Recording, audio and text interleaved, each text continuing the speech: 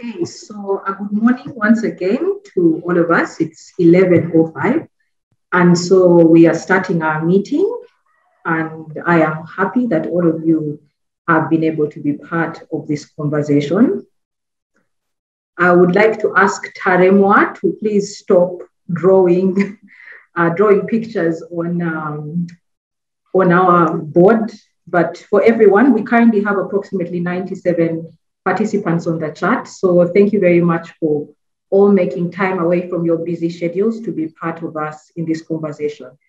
For a few housekeeping rules, I would just like to ask that we keep our microphones on mute. And in case you're having internet challenges, it's okay, you can take off your video, but it's also a good thing to see our faces. And I know that we are being joined by people from across Uganda, but also from across the continent. So thank you very much once again. Our agenda is on the screen for sharing. And in case you're wondering about time allocations, we will have welcome remarks from Moses, and then we will have a presentation from Ms. Jacqueline Asiimwe and Mr. Arthur Larok that will take 15 minutes each, so we shall have 30 minutes of that presentation. And then we'll have rejoinder statements from Ms. Prima Kwagala and Mr. Benson Ekwe that will take approximately 7 minutes each. We should be able to open the conversation up to the audience at exactly midday 10, and we should be closing the session by exactly 1 p.m. So within the chat section, I invite everyone to please tell us who they are and where they're coming from so that we are at peace with who we have. And without much further ado, I'd like to invite Mr. Moses Isoba, who is the Executive Director of the Uganda National NGO Forum, to please join us and make his welcome remarks. Moses, you're very much welcome. Thank you.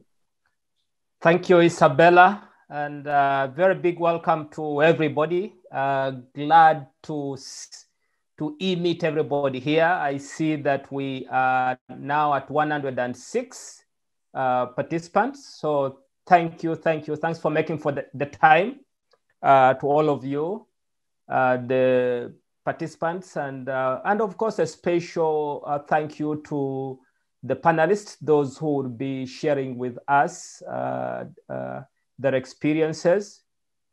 And so, yeah, thanks for making the time, really. For us at the Uganda National NGO Forum, we are alive to the fact that these are very unprecedented times. And so to be able to see you here, that you've made the time, we're not taking that for granted. First of all, please allow me extend my, as an organization, our sincere condolences to those that may have been one or another been bereaved. We know that we've gone through fairly difficult past 3 weeks. And to those that might have been sick or, in one or another sick, we wishing you a very quick recovery. Because these are very unprecedented times, there is certainly a need for us working in a different way.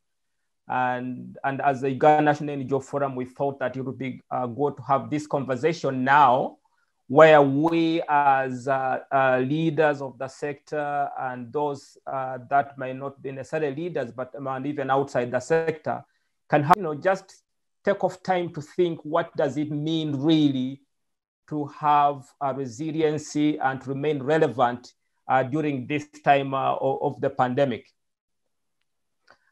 Since when the president slapped on the country the movement control order as an attempt or an effort to contain the pandemic, I know that, that certainly has changed our lives. We as organizations, we've had to reframe our activities. We've had to repurpose our project objectives and even change the way we are working. And definitely to be able to do that would call for us as CSOs to do some extra thinking, to do some extra reflection on how can we be resilient in these times? How can we be relevant in the times like this? And of course, also we remain acutely alive to the fact that with the movement control in place, different rights or freedoms have been curtailed. And as organizations that are, some of us are working in areas of influencing democracy and governance and making sure that we're opening up spaces and our operating environment. These are times that are fairly difficult, and therefore we hope that this conversation will be able to, at the end of it all, that will live in a way that at least we know how we can navigate in these difficult times. And so I know that we only have 2 hours for this conversation. So without any further ado, I would like to thank you, thank everybody, and just return this to our moderator, Isabella. Thank you for taking the time for moderating this. And so thank you, everybody. Welcome to this CSO Leaders Reflection Dialogue on CSO resilience and relevance in the face of the pandemic. Karibu sana. Thank you, Isabella. And thank you, everybody. Thank you very much, Moses, for your kind remarks. And I hope that everyone who is listening in has carried on a little bit about why this conversation is important, especially within the context of the pandemic, and not just for the sector. It's also about why we should be resilient and why we should be relevant, even to the state, but also to the people that we work for and on whose behalf we do our work. And so now more than ever, the conversation on CSO relevance and resilience is important. And without wasting any more time, we have two members from the sector who will be presenting to us. That is Ms. Jacqueline Asiimwe and Mr. Arthur Larok. And I would like to introduce Ms. Jacqueline Asiimwe, who is going to be talking to us about surviving inside to thrive outside and being anti-fragile. Ms. Jacqueline Asiimwe is a Ugandan lawyer. She's a philanthropy advisor for all of us who might be wondering a lot about philanthropy, but also about how to exist in this time of reducing incomes. She's also a leadership coach and a social development thought leader. Ms. Jacqueline Asiimwe is the current chairperson of the East African Philanthropy Network. And more importantly, she is the chief executive officer at CSO Africa, which I believe many of us have been privileged to interact with. Jackie, you are very much welcome to submit. Over to you. Is Jackie with us? Yes, I am. I am so sorry. My apologies. Hear your voice. You're very much welcome. Of course, just as Moses was winding up my, and I have like 3 gadgets here with internet. You can't imagine. I think that's part of the resilience we are talking about, but you are very much welcome to submit. Thank you. So I'm the one supposed to be speaking, am I? Pardon? Am I the one supposed to be speaking? Yes, you're supposed to be coming on right now. Okay, I am so sorry again. And good morning, colleagues, good morning, friends, neighbors, in-laws, brothers and sisters. I'm happy to be here this morning to talk about something I think that we've all grappled with in the last 1.5 years. And in a sense, I feel like I do not have answers. I am merely raising questions for us to ponder together as a collective. I think one clear fact is that ordinarily cannot be in the civil society space in a context like ours and not be resilient. So, I'm putting that on the table as first order of business. In a space where we work, where there's shrinking political space, where there's unstable and short-term funding, where we work in contexts of poverty and our global positioning as third world, where there's political volatility and instability, you cannot but be resilient. And so in a sense, I think we're not coming at this as though we do not have a template. We have to be resilient in order to work in contexts like ours, in order to work on issues like we do, in order to speak truth to power, in order to defend rights, in order to expand the rights that are defended. So I think we already come at this with a template. But then, of course, enter COVID-19. And it's a different kind of space because, in a sense, the whole world literally stood still.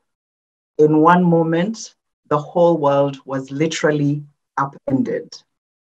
And so for the few minutes that I have to have this conversation, I wanted to look at what was happening inside.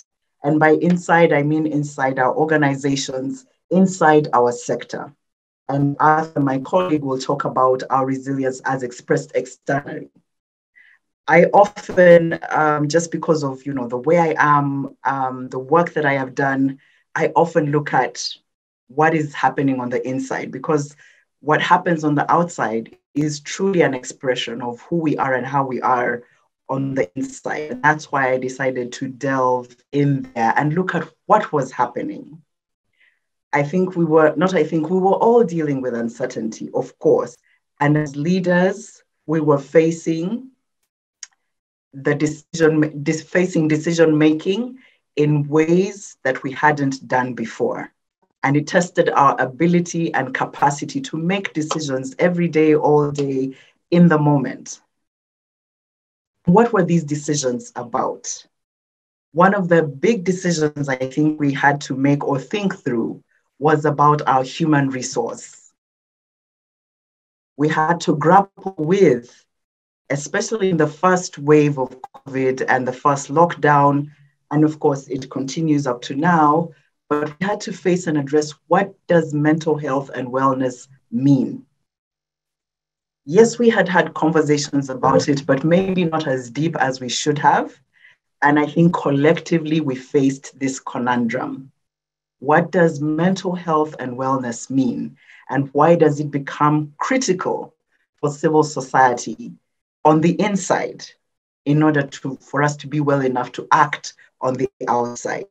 And I'm sure many of us have various examples of how we tried to address and confront that issue, as well as support our staff members to grapple with what the unknown was. The other, of course, was, now that we were working at home, what did care look like? At least I know that I struggled with that, because a leader's first call is to care for the people that they lead. And so what does caring mean and look like when everybody is at home, when everybody is dealing with particular situations at home? Because when you come to the workspace, the assumption is that it's a level playing ground. You don't see what everybody brings. But now suddenly at home, you realize, oh, I have someone who has 5 children, they live in a 1-bedroom house. I have another person who is dealing with an aging parent who they are taking care of. I have another staff member who is dealing with so many things. And so I think, in a sense, the whole person was brought into our virtual office spaces, our virtual minds, as we were leading this time. And so when you're not just caring for the individual, when you know that that individual brings with them their whole network of things that they are dealing with as they are trying to do work, how do leaders care and keep connected in such a situation? And it will be interesting to hear, what did we do? What did you do? How did you address that fact? Because now you're not just caring for the 10 or 12 or 2 staff members that you have. You're literally caring or starting to see them located in their specific homes and the other things that they deal with.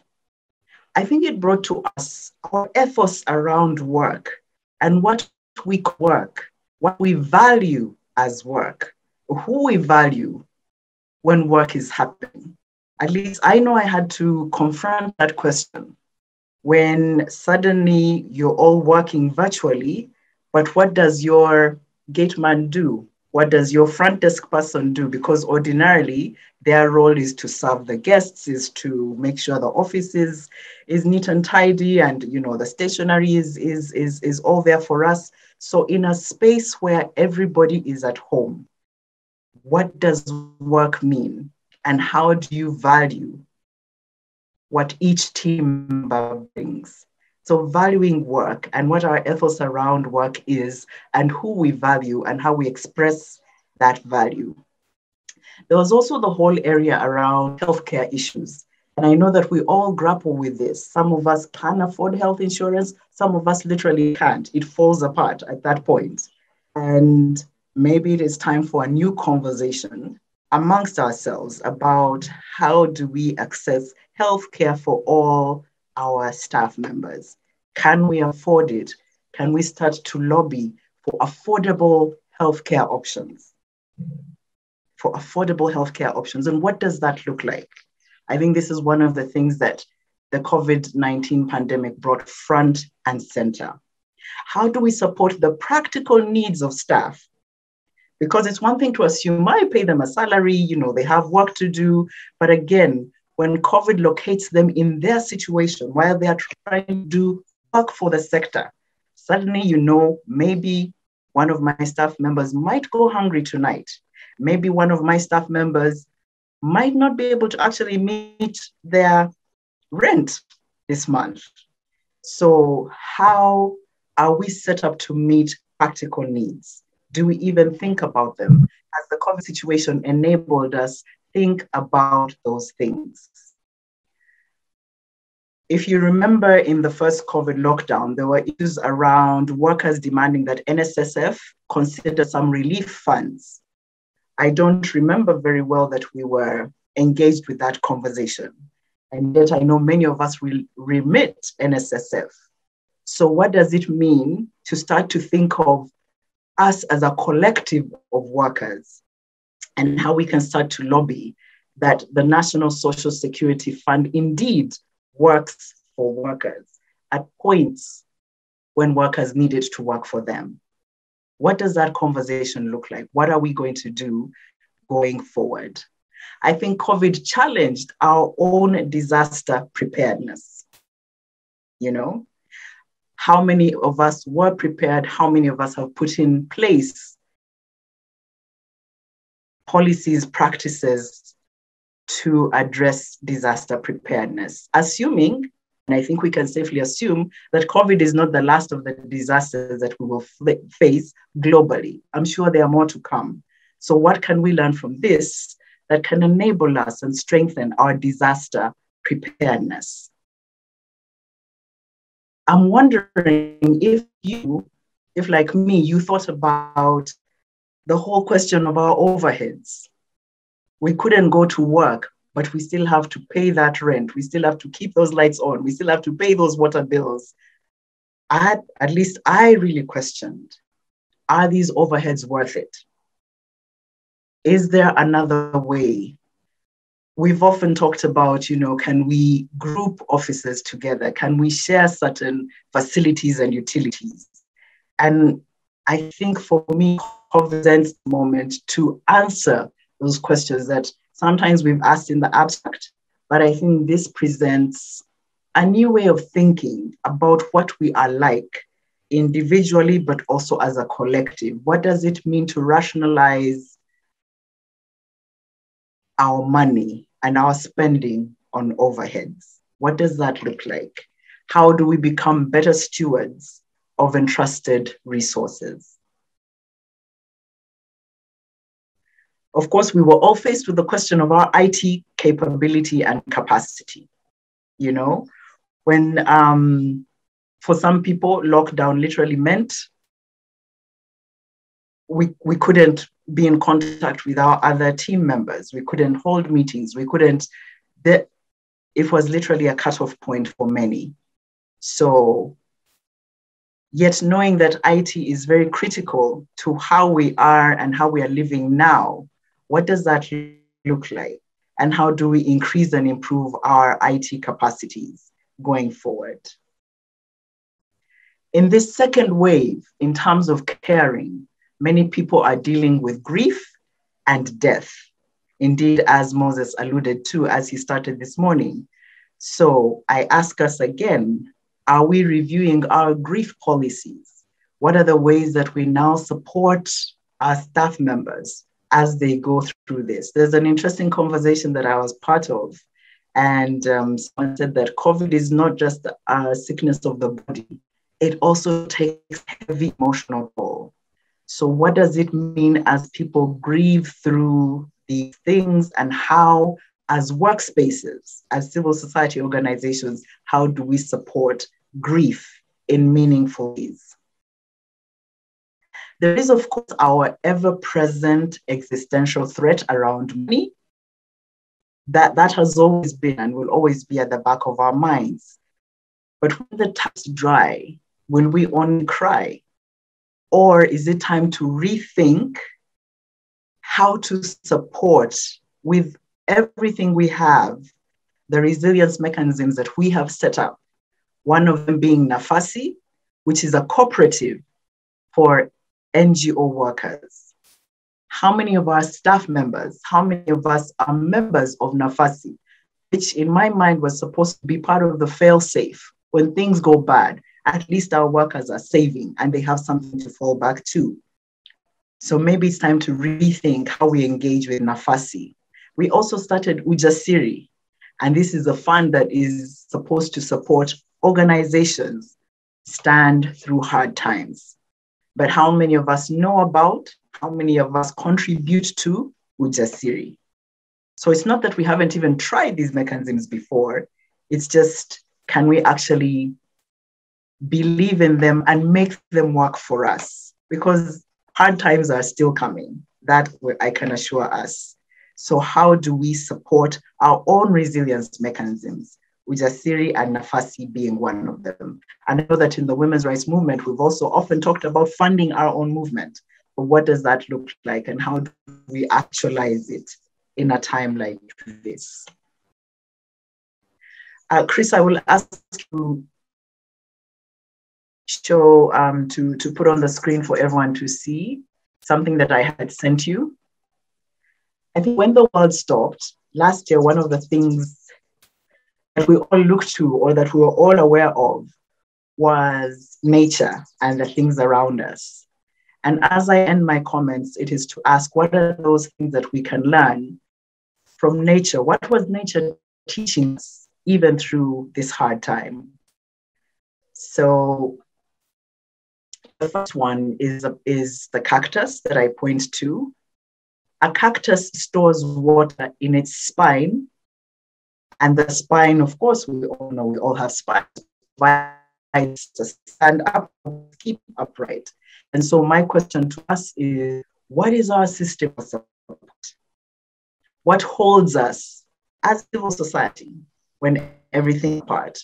What are those things, people values, those mechanisms that we fall back onto when things are falling apart? What is the spine that keeps us upright? The succulent stores water. Succulent is another kind of plant, and it stores water for hard times in order to keep it healthy and growing. And so for us, what is our expression of storage of water? What are the ways that we store that enable us go through hard times? What are those things that we store as a collective or as individual organizations here that keep us going through hard times? There's something that I recently learned about bees, and it's called shimmering solidarity. And I wondered about the quality of our solidarity in civil society. I'll just read for us very briefly what shimmering solidarity is. Honeybees flip their abdomens upwards in split-second synchronicity to produce a wave-like pattern called shimmering in order to repel against predators such as hornets. The shimmering mechanism is both sophisticated and magical, demonstrating the bee's remarkable capacity for rapid communication and coordination for aligned action. Shimmering is an anti-predatory response which works by confusing and disorienting its opponents through collective movements, making the many appear as one. And as I read this, I thought to myself, do we have that in our system as we think of resilience and relevance as a sector?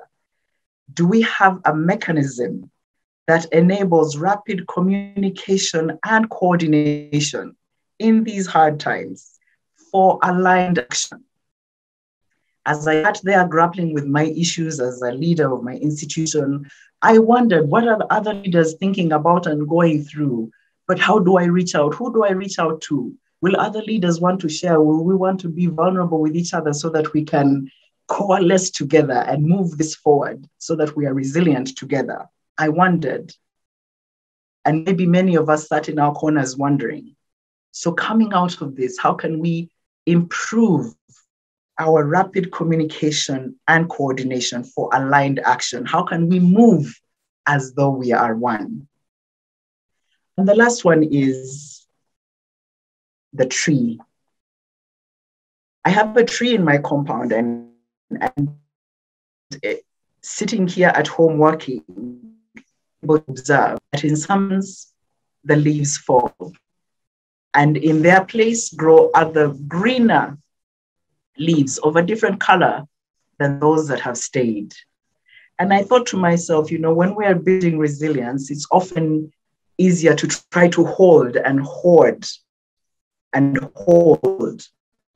But I think to be resilient, think of what are those things we need to let go that are no longer serving us. And I think I talked about some of them. What are the things that we as a collective, we as institutions, as a sector, what are those things that are no longer serving us that we need to let go? And how do we let go of them graciously and honorably, acknowledging that they have served us, but in a new world, they won't serve us anymore? And then finally, last night, I read something that I thought I would end with as I end my comments today. And this is what it is. The world is not in chaos. We are. The world's apparent chaos is only a reflection of our inner turmoil. If the world reflects a lack of good sense, it's because each of us reflects the same. If the world acts as if it doesn't know what it's doing, it's because each one of us acts the same. If the world is violent and greedy and often just plain stupid, it is because you and I are that way. So if the world is going to be changed, we must first change our lives. Unfortunately, we haven't been taught to think that way.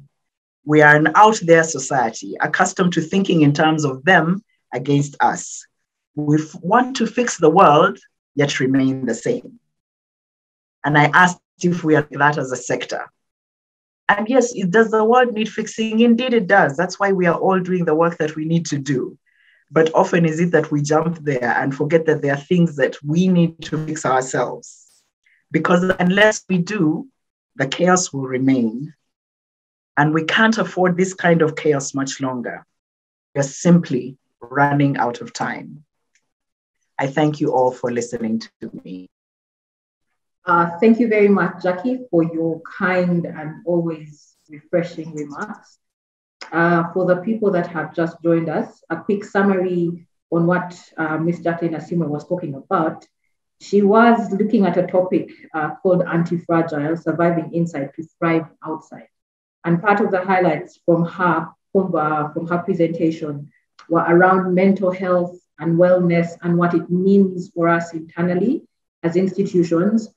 Two, she talked about output beyond, not output, but care beyond what we have been used to. So how do you care for your staff to the extent of their families so that they are still safe? And what does that mean for our resources as an institution?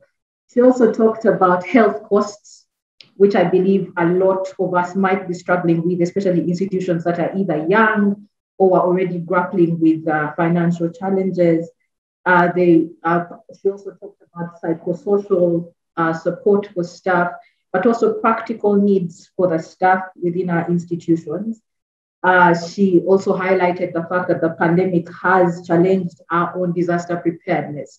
And one of the things that caused me to smile was the fact that we have so many policies, and I do not know how many of us had a disaster policy and how that is acting out right now within the context of this pandemic.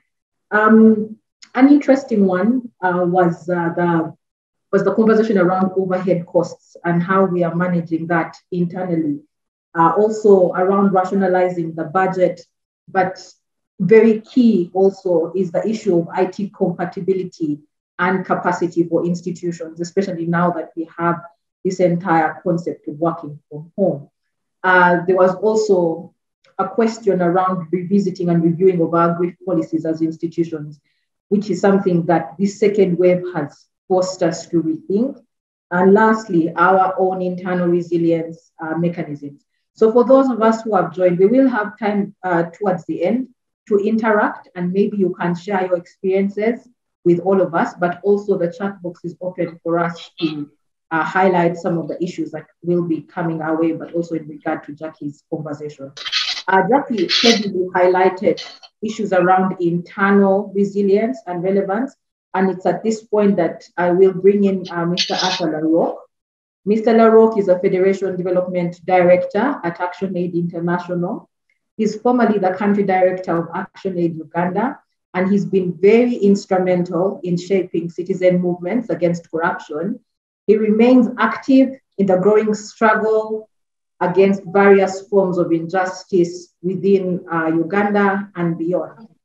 It's always a pleasure to drink from Arthur's brain, and so Arthur, you're very much welcome to this reflection dialogue, which I believe is key. Arthur shall be talking about building external resilience and relevance for us as a sector. Arthur, you're very much welcome.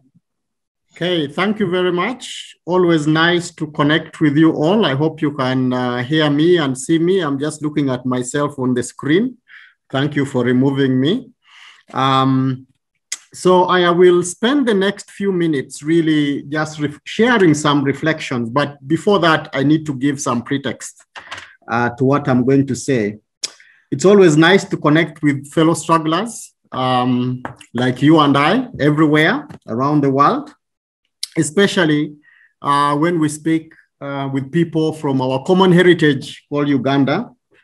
I draw a lot of inspiration from people at the front line, so I was really delighted to see names like Prima and Benson, just to learn from them and the experiences that they do have on the front line. And all of you indeed is really, really always a reason to be inspired. This is particularly important because many of us who are so-called, external speakers, we come from a place of privilege.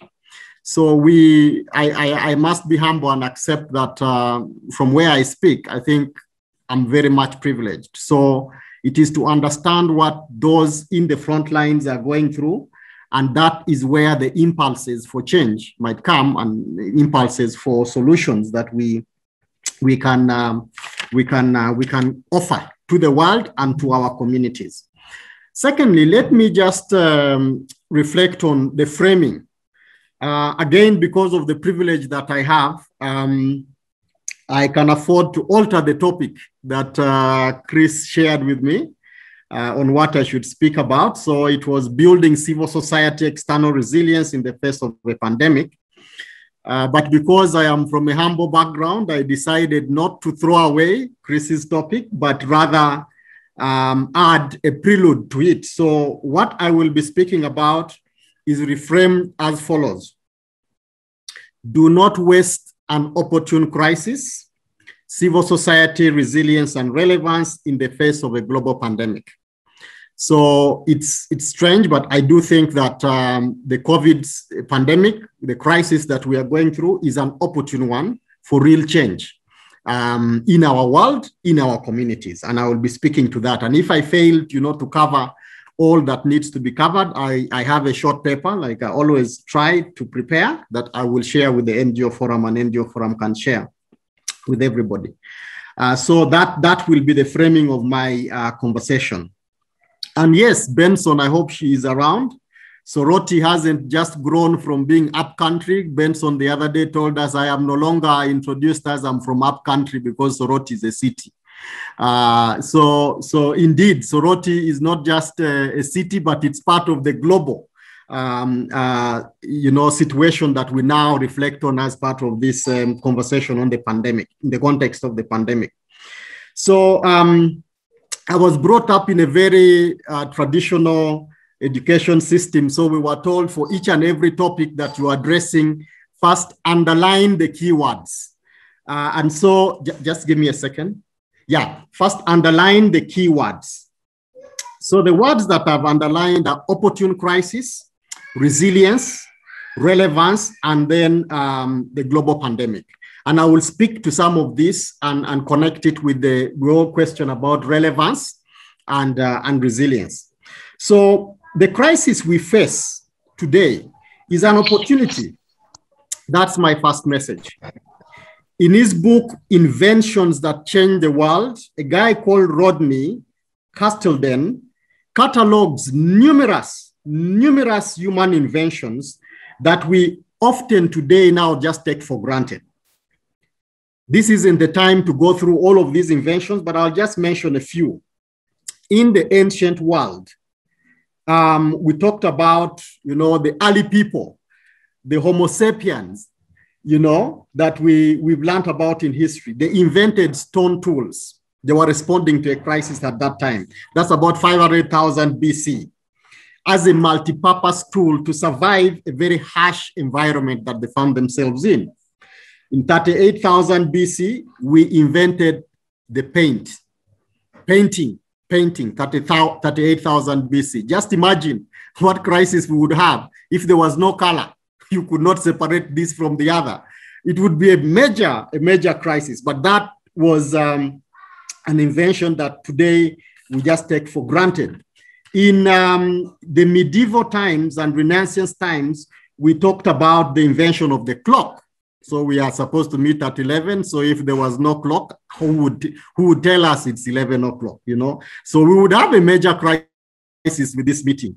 We invented in the medieval times as well anesthesia. Anesthesia, for those who have gone through surgery, you know very well that imagine if you didn't have anesthesia before going through surgery. What would happen in terms of the pain and agonies we have to go through.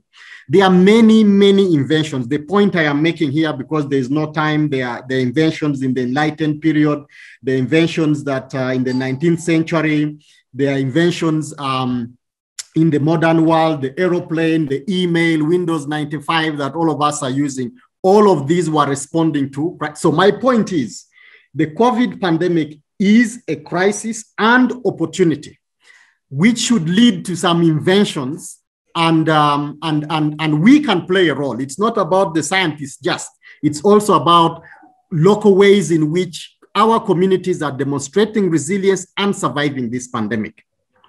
So COVID, the pandemic, is a crisis and opportunity because, one, it has exposed our broken and often touted development paradigm, where capital has triumphed over labor in the last few decades, where private has been privileged over public. It has turned all of these things upside down. The essential workers that we talk about today, in many places, are those that we previously looked down upon. So the cleaners, they are essential workers, the cleaners, not the CEO. Nurses are now essential workers, not lawyers, okay?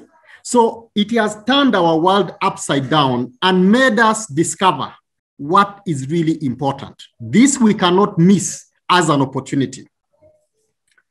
COVID has exposed the folly of global solidarity, as we have thought about before. What we are seeing now, what some people have called the vaccine appetite and nationalism, has exposed the hypocrisy that we have in the world today. We should not lament about it like the ruler over Uganda was, in a summit in Munyonyo a few weeks ago, when he was lambasting the West.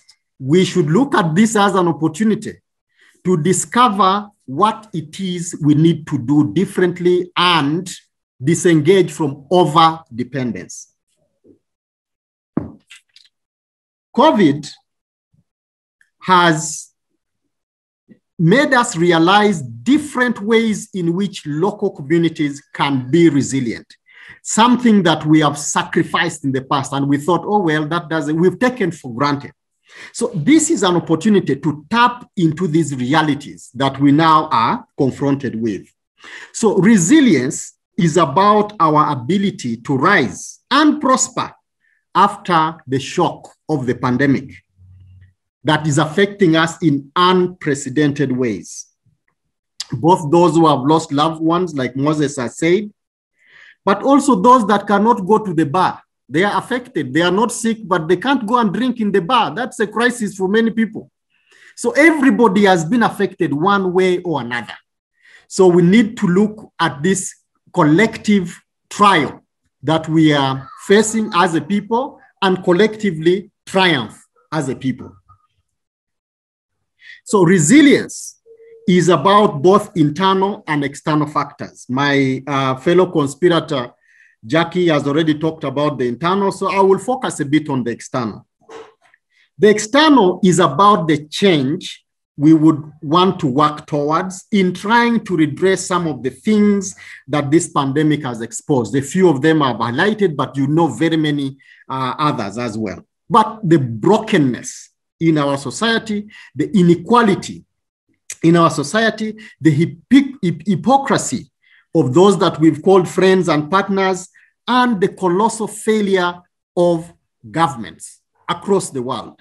These are the external things that we must be responding to as civil society if we are to be relevant, but also overcome the resilience, overcome the trauma that we are all going through. So let me just highlight these 4 points that I've spoken about, and I will end with a few pointers on around our relevance moving forward. And of course, I'll make some concluding remarks much later when we have an opportunity to also respond to comments from all of you. So the first one is the public health infrastructure that we have just seen is broken. Now, we have more MPs today in Uganda than ICU beds. Okay, that's a fact.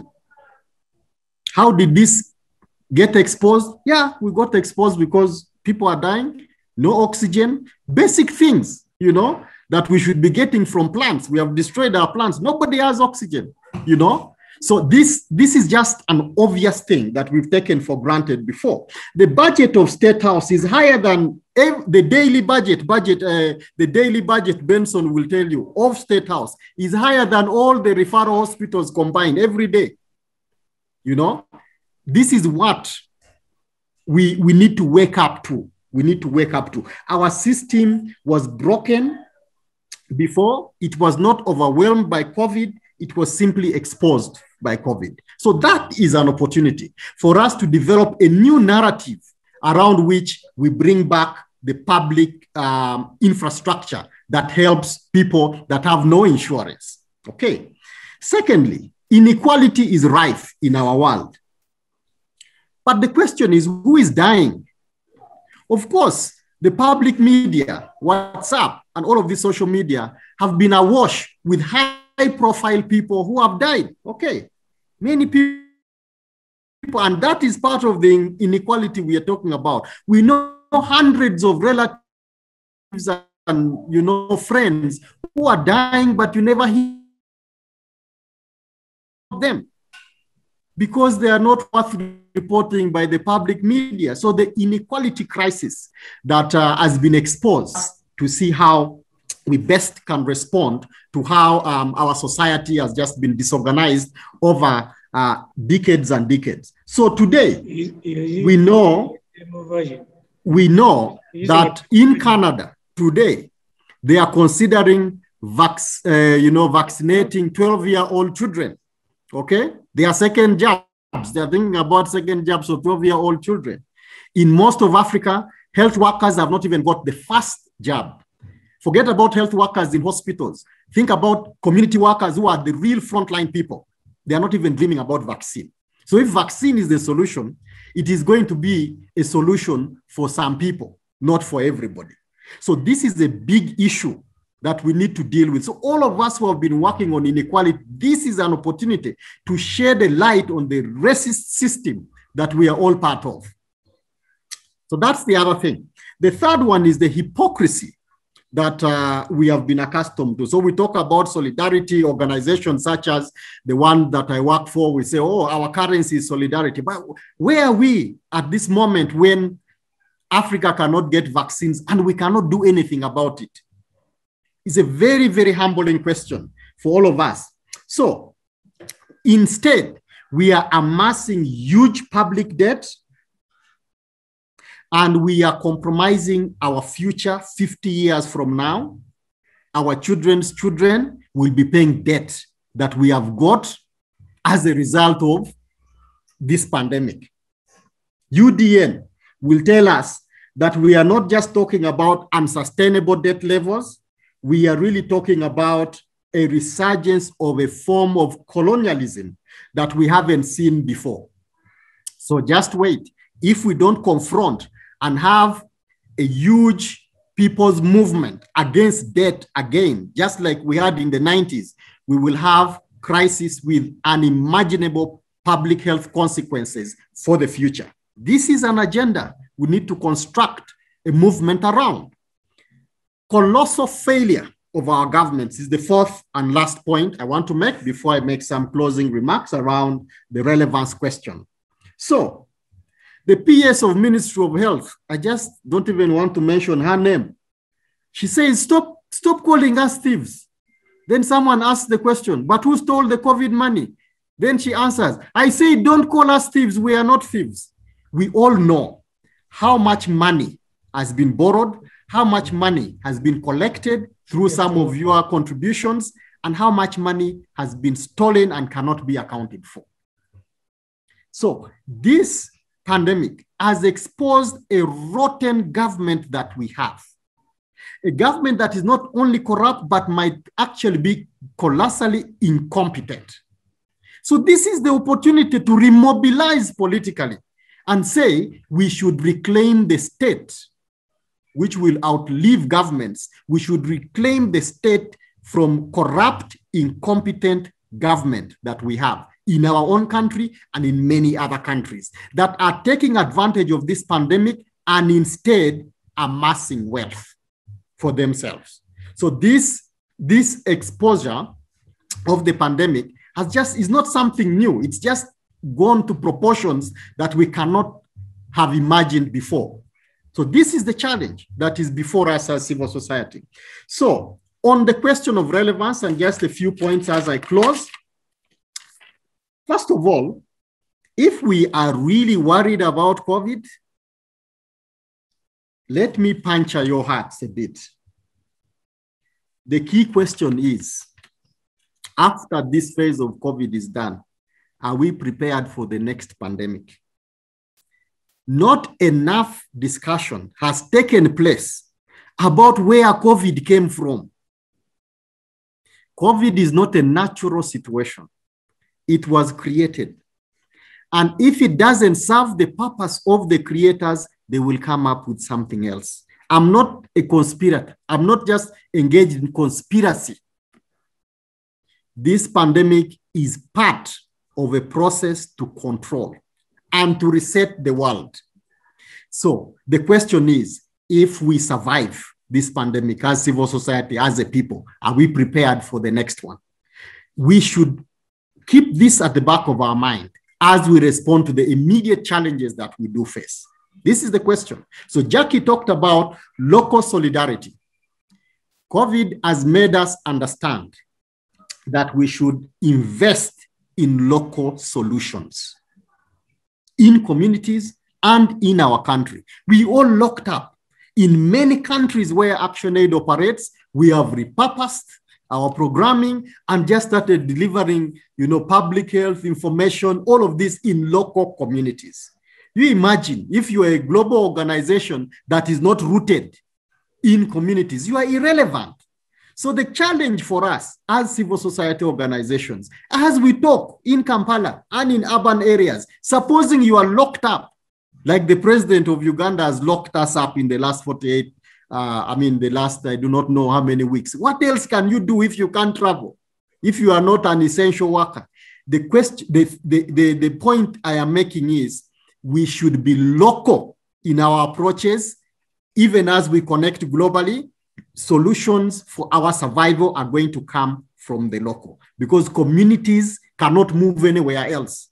They just have neighbors and they have to find solutions. So if anything had not made us realize the importance of being rooted, let this pandemic remind us.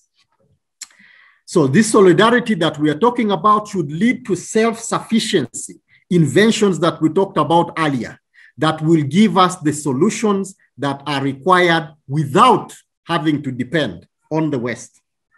We should be able to generate knowledge for now and the future. We should not be like the French who, learned nothing in the 19th century and forgot nothing. I think there is so much that is happening to us now that we can ill afford not to document and not to learn from. Civil society can be an important player in generating this knowledge through communities that will help us thrive in the future.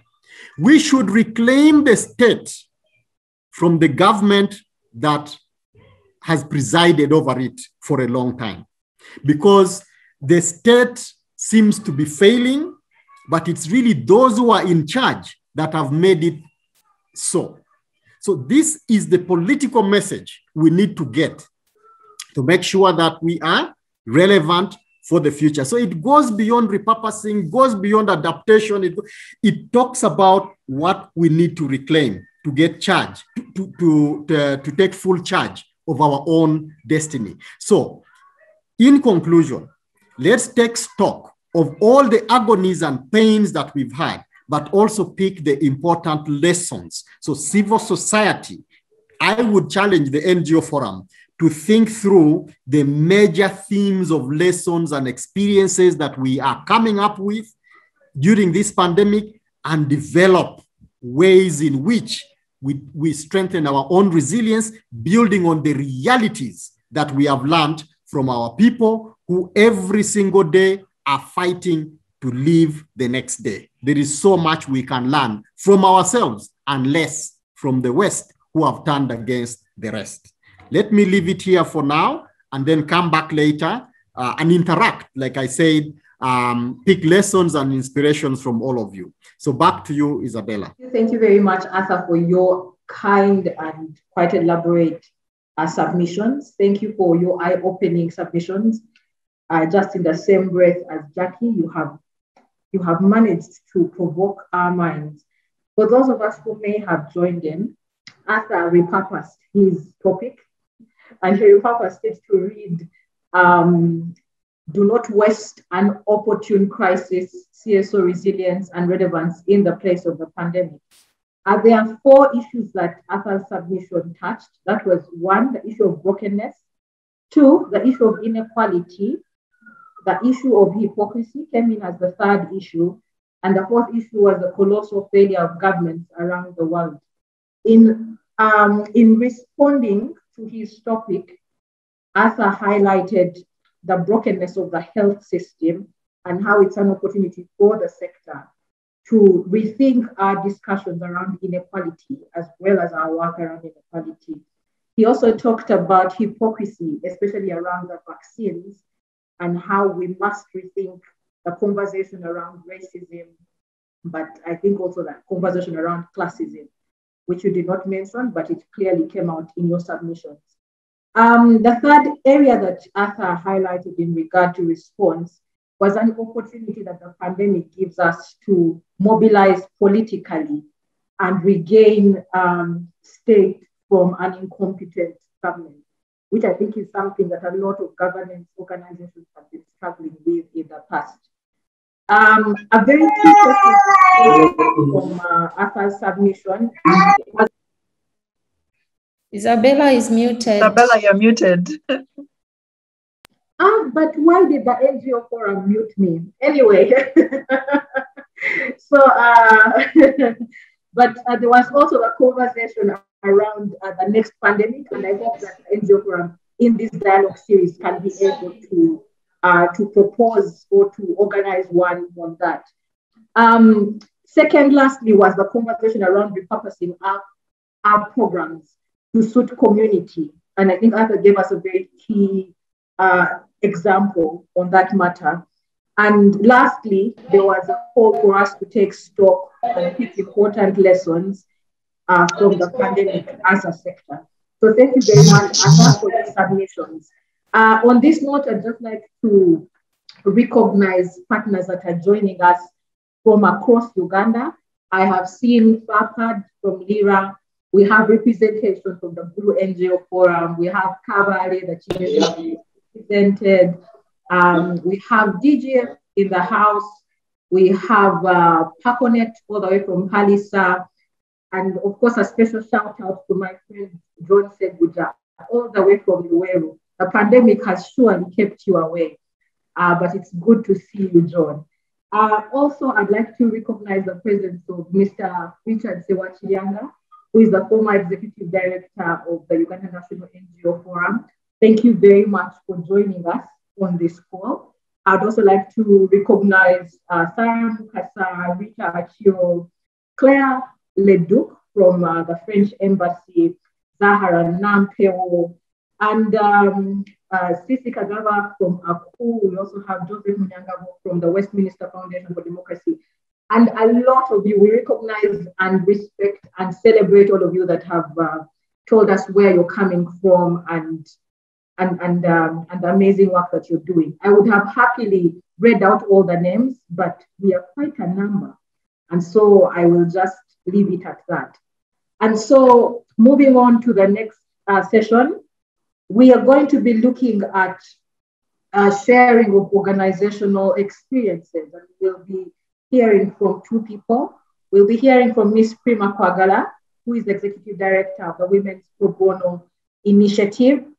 I don't know what to say a lot about Prima, but she's an amazing person. She's also someone I'm honored to call a friend. So Prima, you're very much welcome, and thank you for the amazing work you're doing around providing legal aid and support to very many women in this country.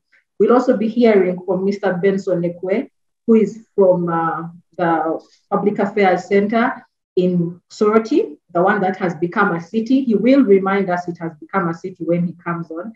So don't be very shocked at that when he comes. So without wasting any more time, Prima, you're very much welcome to share your organizational experiences as during this pandemic season. Thank you so much, Isabella. My name is Prima Kwagala.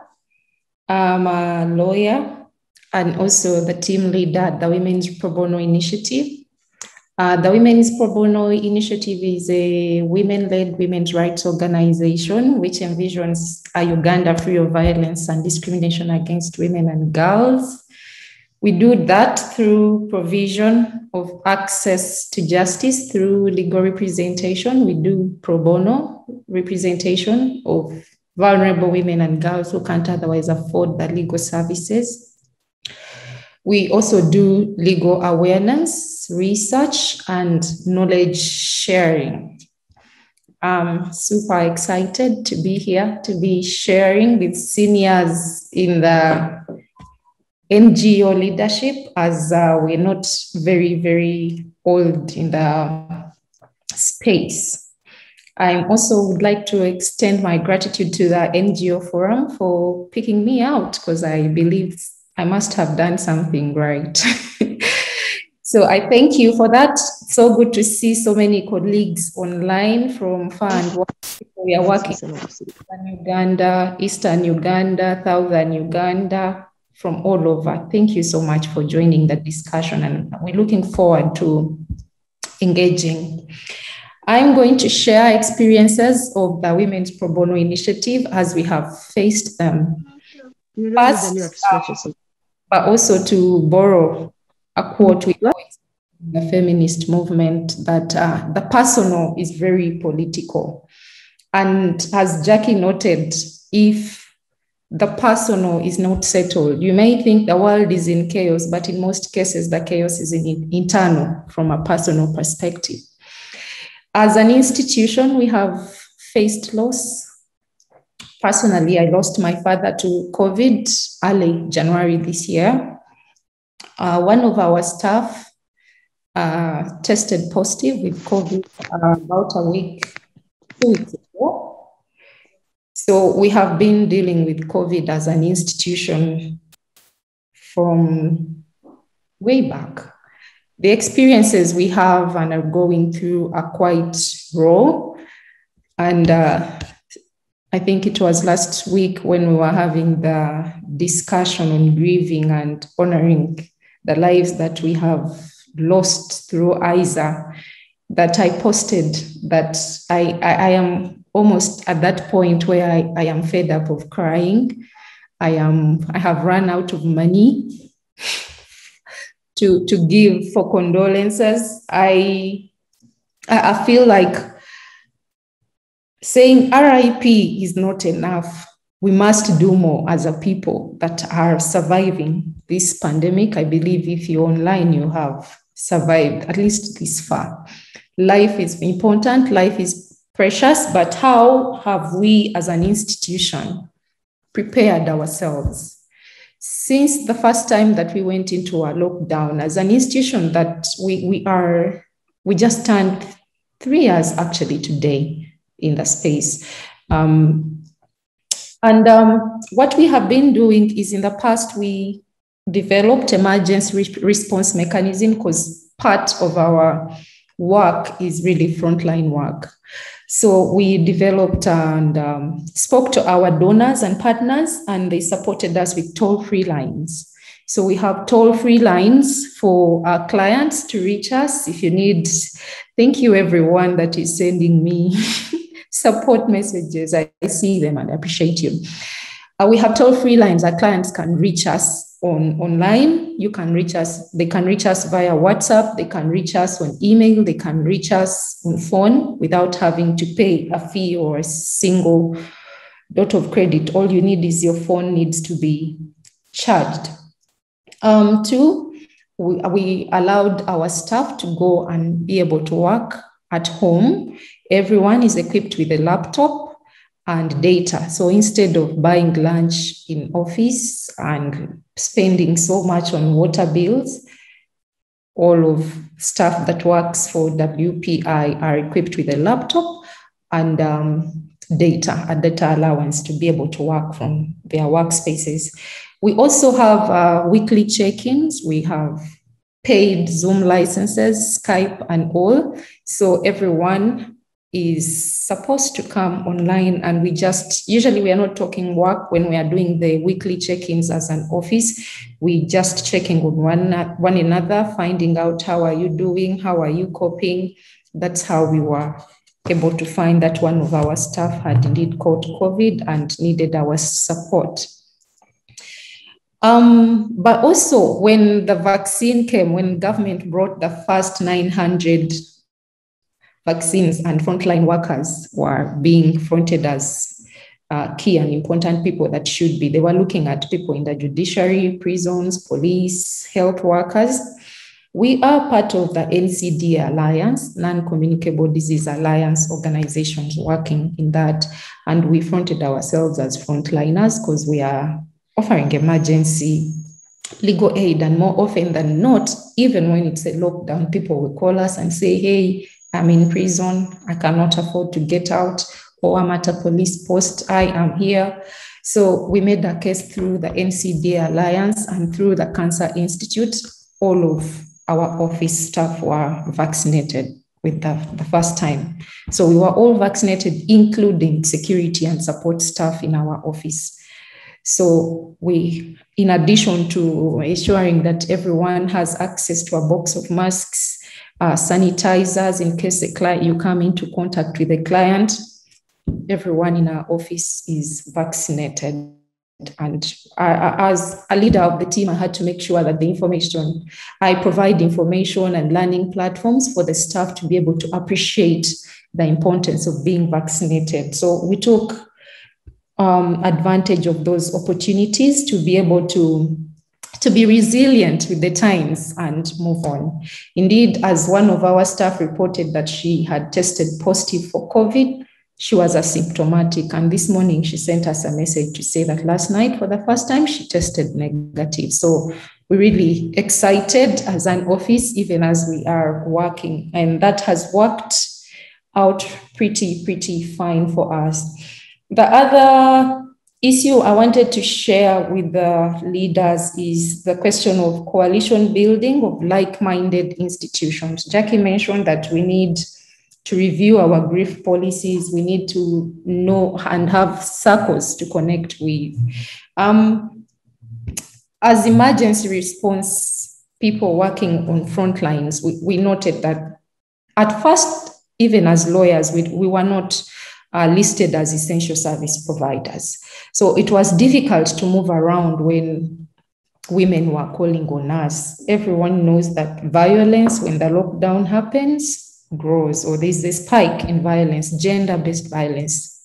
Women are faced with an indiscriminate proportion of work, the amount of work that is women are facing in the lockdown, taking care of everyone that is back in their space without any kind of equipment or knowledge in as to how to take care of everyone is so much. And that has created so much tension. Most of the calls coming into our offices are not necessarily that I want a divorce or I want to go to take this person to jail.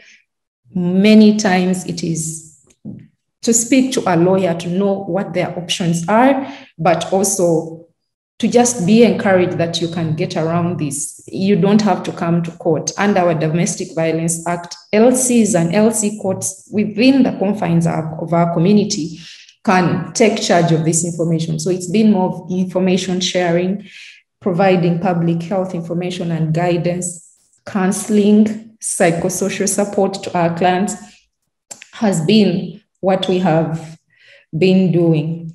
But also we have continued with our work online. So instead of having to mobilize or lobby our policymakers currently, in the thick of the COVID pandemic, at the time when the lockdown just happened and people were dying every other day, we were looking at WhatsApps and everyone was posting RIPs. It was just during that time that the budget was read and we felt we needed to engage. Even as we were engaging, the comments we were hearing from many partners were, oh, how much is going to COVID? How much is going to oxygen? But then as women, we stepped back and said, okay, wait. So there's a scarcity of oxygen, but we know that out of every 10 women going to give birth every morning, 4 of them are going to need emergency obstetric care. They're not going to need cesarean sections. Some of them need blood and they need oxygen.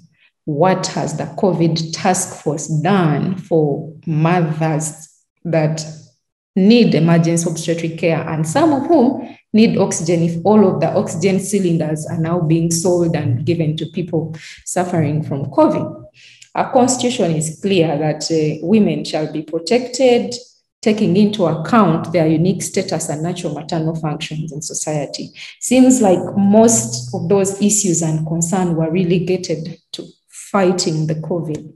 Indeed, my mom called me and told me that, Prima, you know, when the lockdown happened, we heard in our local radio here in Luuka that there was a woman who walked from Jinja to come back to Luuka so that she can give birth with a TBA.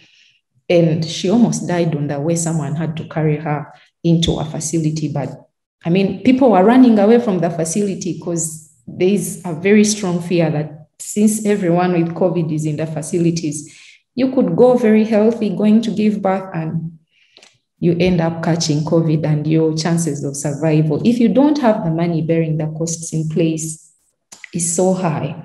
So we were having that discussion, and as Arthur has been mentioned, externally building this partnership with people who can engage for us and on our behalf, and amplifying these voices is really important. So for me, coalition building, emergency response, and having partners and supportive donor networks has really worked for us, and it is how we have been able to survive and continuously provide the legal services, because we are still working, we are still providing emergency response and the legal services.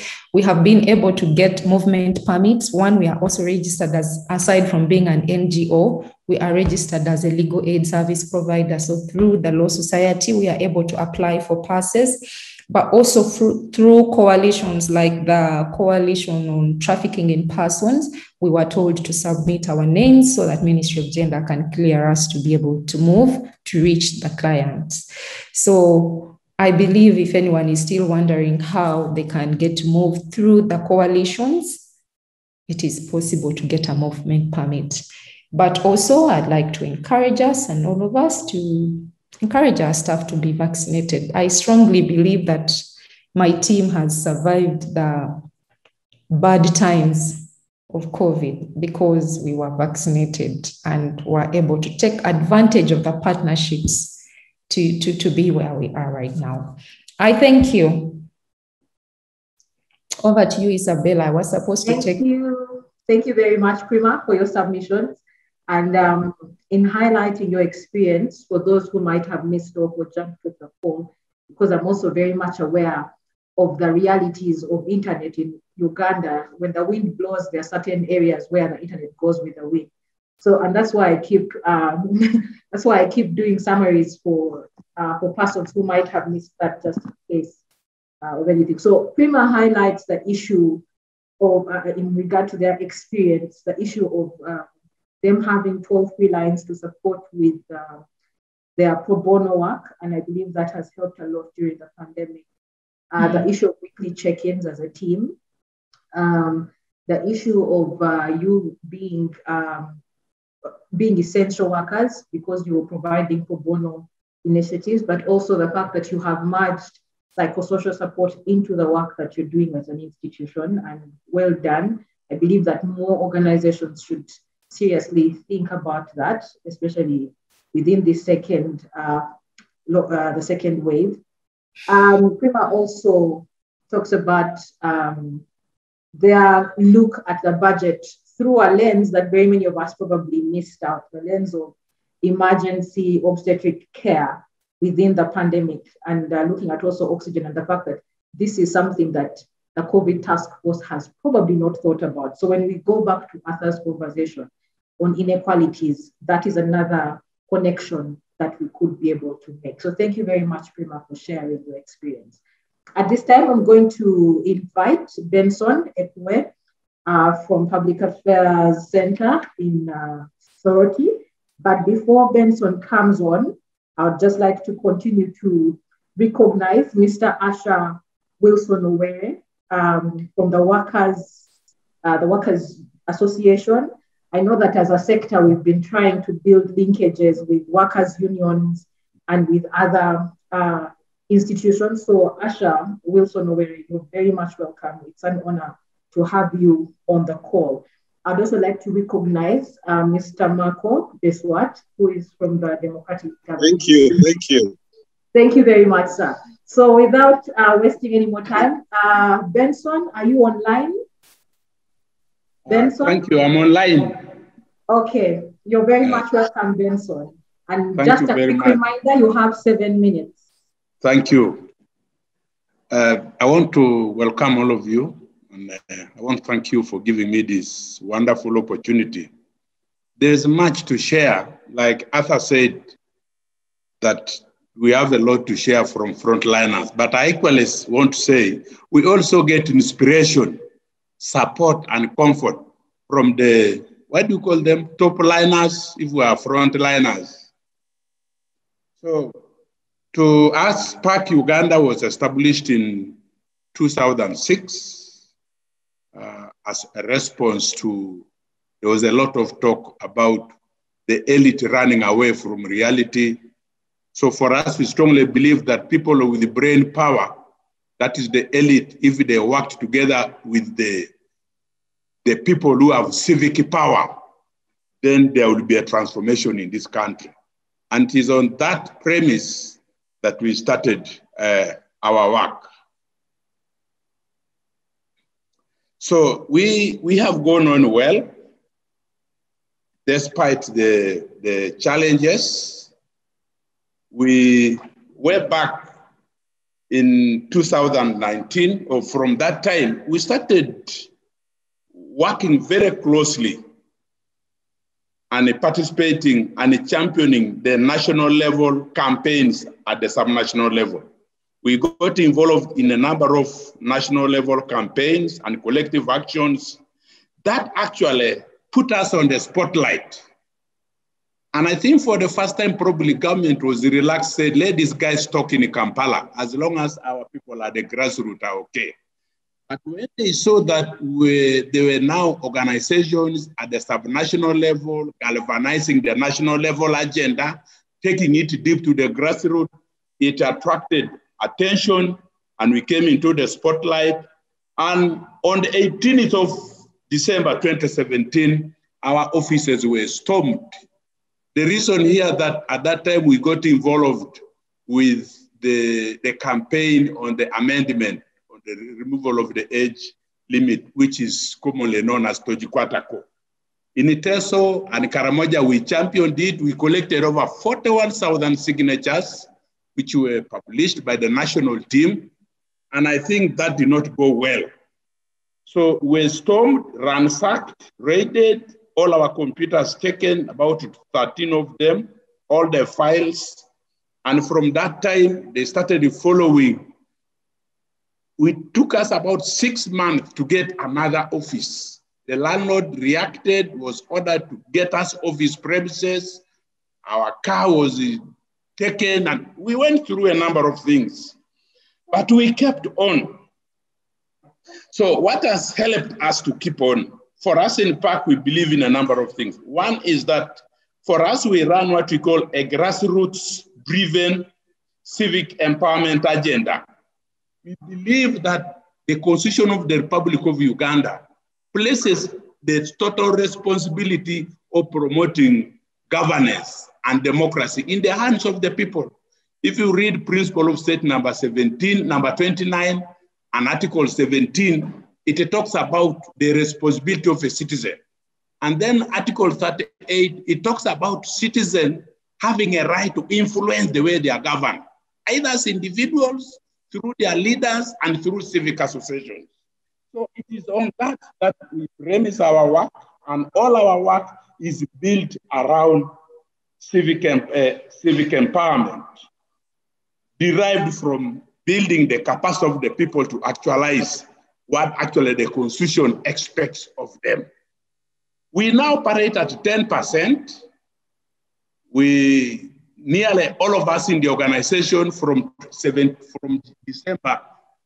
January this year are fully volunteers. We don't have any direct funding to support us. So everybody in the office is actually a volunteer, with Benson being the chief. So what have we done during this crisis? For us, a crisis is an opportunity to prove that we are people-centered. Since we got established, that has been our interest. Whenever there's a crisis, whenever there's a challenge affecting the people, we come in.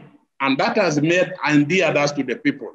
Secondly, we strongly believe in a social movement approach.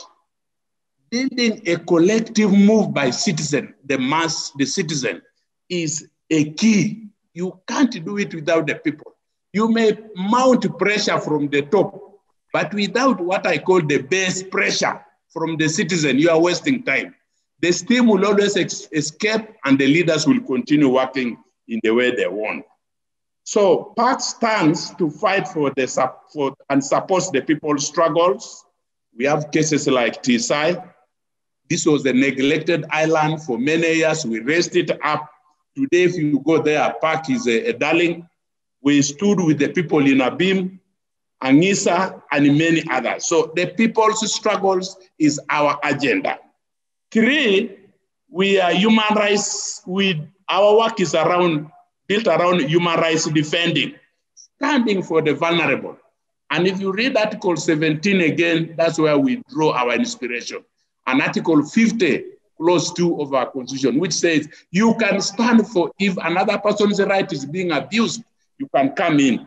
So far, we have on record saved over 70 widows and children whose land had been grabbed, and a number of them and others have even given names to us because of success. So we build ourselves around human rights defending, and that is what has kept us. So that is basically, now how do we build our resilience? One thing is that we are foresighted. In 2012 to 2016, we really got sizable amount of money from DGF. I want to thank DGF for that. They helped us to expand our horizons, and we did a lot, and I really want to appreciate DGF. Even the current facilities we are using was from that project. So around that time, what do we do? One, we got a loan, what they call a loan scheme from Stanbic Bank. That loan scheme from Stanbic Bank, we asked our lead managers to build their own houses. And most of them within 4 years, including myself, I was able to get a house in town, get my own small house. So now when we are going through hardships, at least settlement, the issues of rent for our personal houses and these are the only staff who can now afford it to be volunteers in fact. All of them are intact, none has left, but those who were not part of this have left. So I think to me that is one thing. And then of course, so we kept well the assets we got. DGF gave us a truck, a community outreach truck, which is still intact. Through NGO Forum, we got a car, which is still intact. The computers we kept very well, only that they were taken by the police. That was the only damage. But that means every asset we have, everything we secured was properly kept. And that is what has helped us.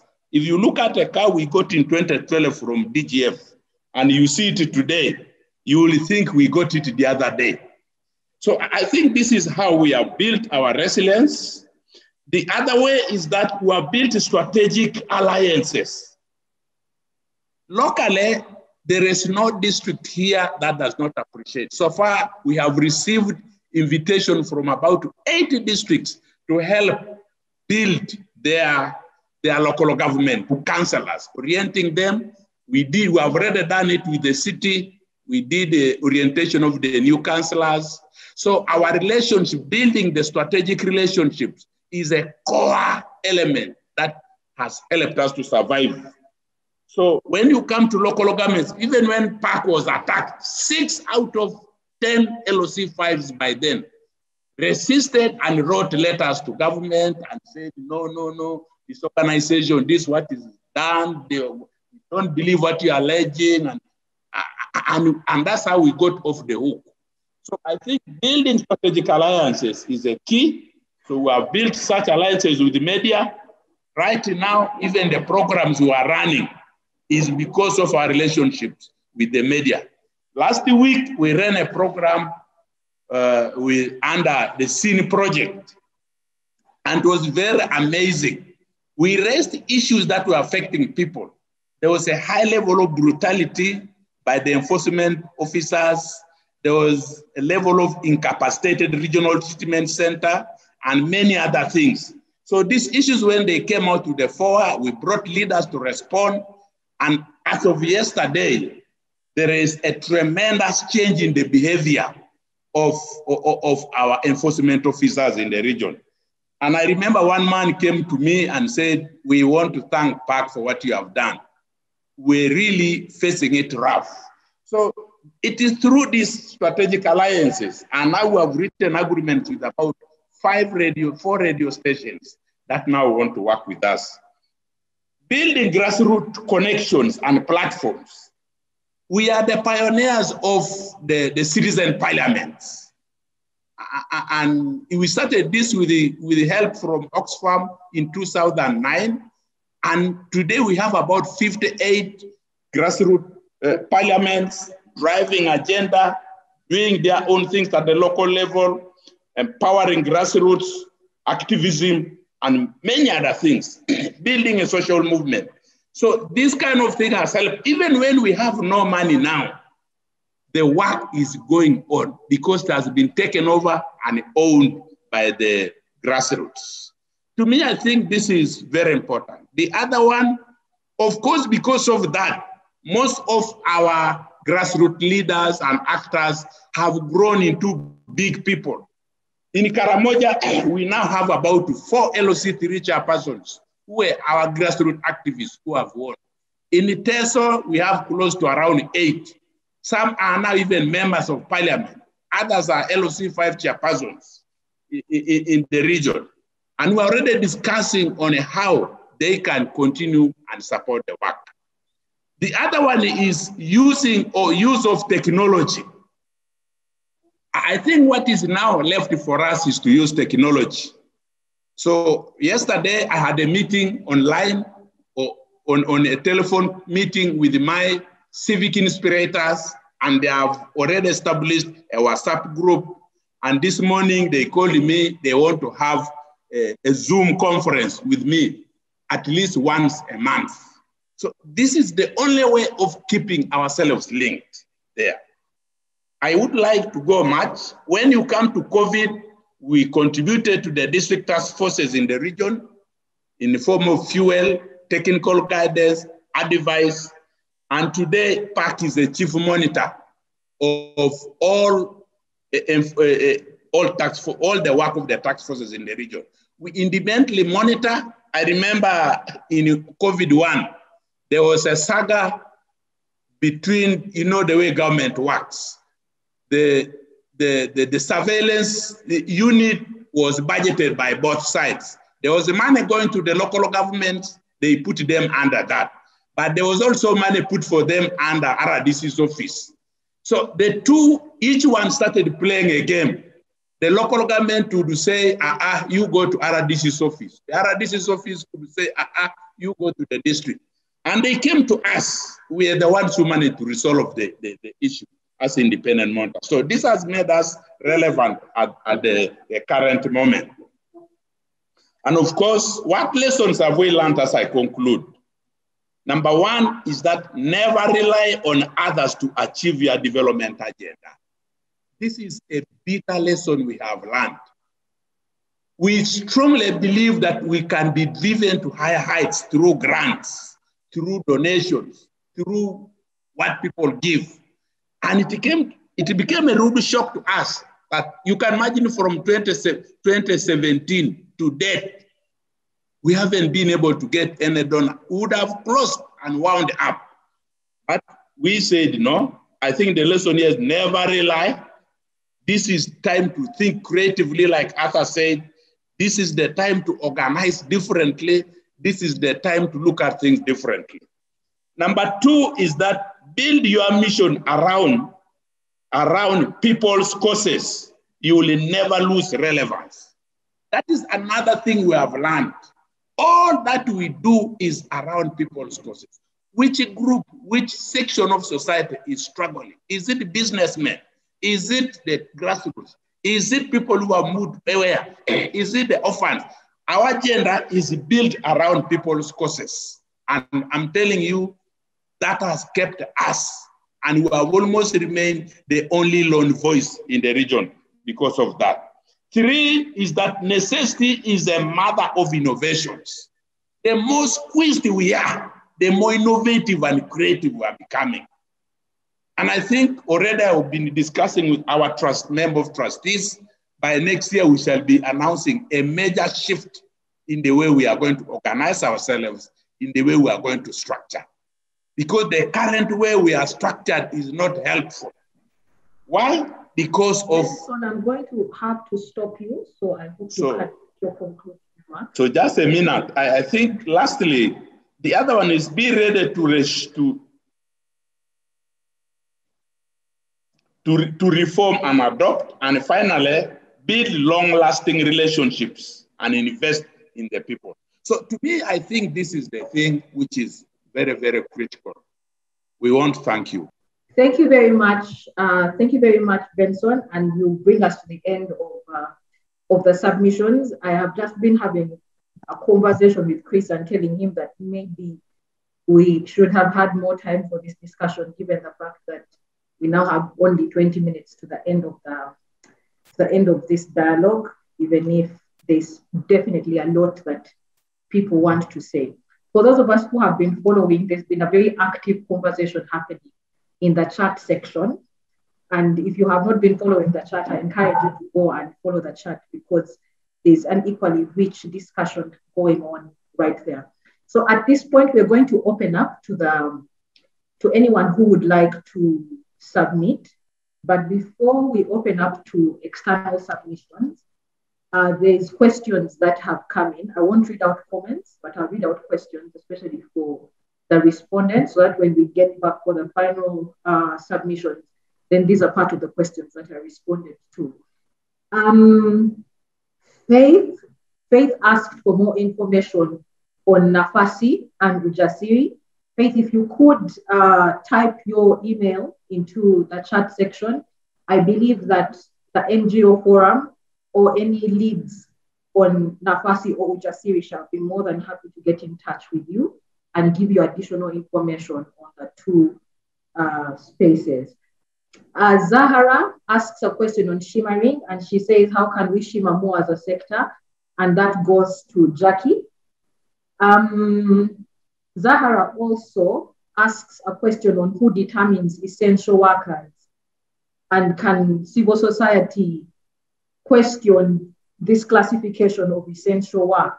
I will leave that open to any of the panelists who would want to respond to that. Richard Sewachirianga says, is there something to say about thinking globally? The pandemic is global, but it's forcing us to look at local situations. How do we close borders between the virus and body globally, and not necessarily just close borders for people? I shall direct that question to Arthur, even if Richard had not specified who it would go to. Violet Alinda says, what would be the preconditions for shimmering to happen? And definitely that goes to Jackie. Jeff Wedulo asks, how do we continue to support local efforts in COVID within the COVID response? I will leave that to any of the panelists to respond to. Teresa Egita is asking a direct question to Prima, and she asks if you have any contacts or counterparts within the West Nile region, because she believes that your work is very necessary in that area. Coming in through WhatsApp, I have questions from Sanyu Penelope from Farmfort. And the first question she asks is, what does care and soul look like in the pandemic, especially across the civil society sector, which is a question I will direct to Jackie. The second one is, who is documenting and who is healing institutions, especially with the fact that institutions are people. That also speaks directly to what Jackie was talking about, but also to what Prima was talking about. The last question, and I think this one should go to Arthur, is who is preparing teams and institutions for the different levels of transitions that are going to happen as a result of the pandemic context. The conversation is now open. Ismail Kusemererwa has had his hand up for the longest time since the dialogue began. And so I believe that we should only find it right to start with him. Isma?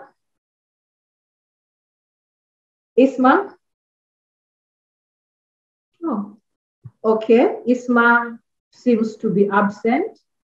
Carol Nyangoma? Yes, Akiteng, I'm here. Well done, team. My name is Carol Nyangoma, team leader, Warm Hearts Foundation. I'm glad to be part of the platform and appreciate all your submissions. Amazing work you people are doing. My first comment here is from Arthur's submission that highlighted about the corruption in Uganda. Patrice Lumumba, a Pan-African, said that in Uganda, we have gone from the stage of being corrupt, but now it's robbery, it's broad day robbery, so it's that bad. But she highlighted on the point of us outdoing the current government or the current state, but how do we go about this? Because, some things are easier said than done. And also it hurt me so much that the state sits down and figures out who is essential and who is not essential.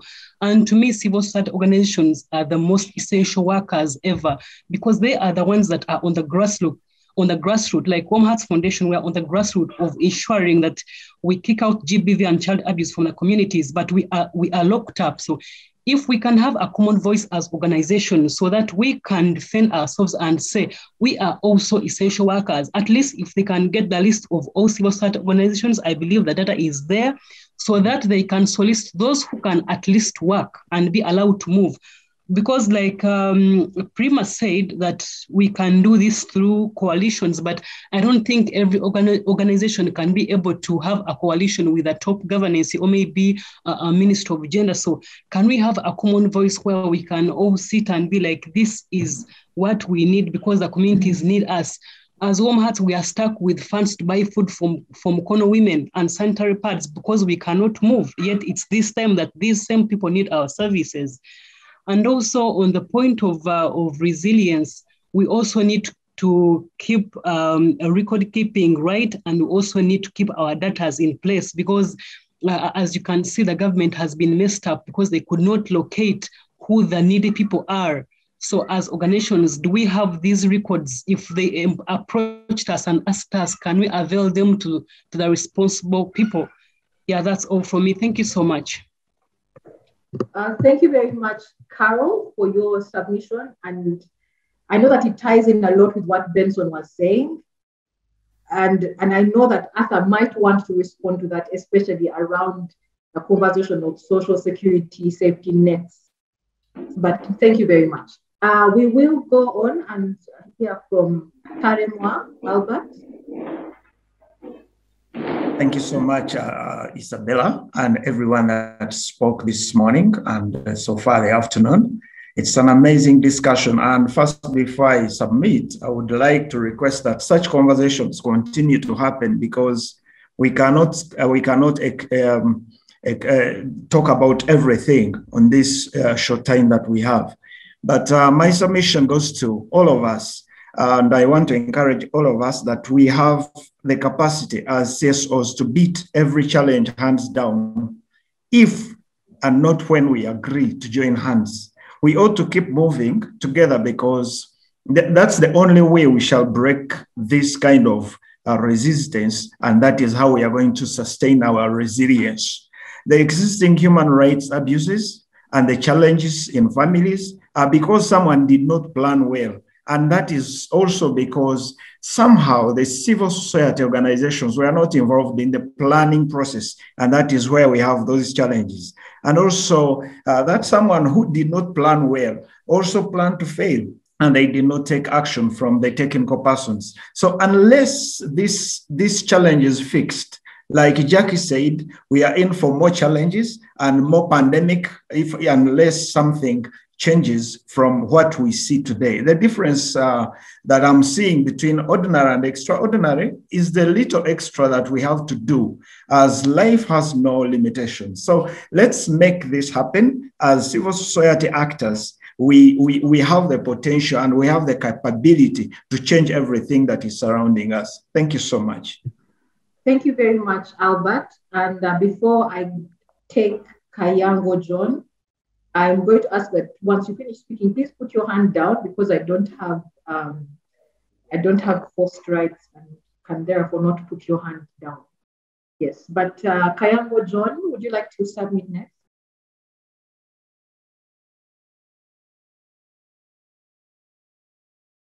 Okay, we don't have Kayango John. Kaganga So, John, it is not Kaganga. Oh, sorry, Kaganga. My apologies. Yes, please. Yes. Okay. I'm just sharing three things from what I have learned. I'm Kaganga John from Chikandwa Environmental Association in Mitiana District. I have been I tested positive, but now I'm testing negative. But what have I learned? I learned that we have these big networks like Uganda NGO Forum and other networks where we are working. but we have not been keeping them sustainably, because if it was not the networks which have been keeping so sustainably, I wouldn't have survived, because those people took a lot of care to fundraise and get money. Otherwise, if as a farmer I couldn't manage. That is one. Two, there is a big problem which I would like you also to think about as a forum, that we are talking about people who are working hand to mouth, but you have to also to take a note that even our government is working hand to mouth. Otherwise, if it was not, it would be feeding its people, it would be caring for its people very well, and so forth. And that's why a very peanut has been given to some of the few people, and it cannot feed us. Therefore, as we are talking about other people that they are working hand to mouth and they are not serving, but also our government should be serving for such a problem or such a crisis. And once such a crisis comes, then it would be serving its people, it would be helping its people. Because as Arthur and the other presenter have said, so many crises, so many pandemics are coming, but are we prepared? What have we learned? Thank you. Because of time, let me stop there. Thank you very much, John.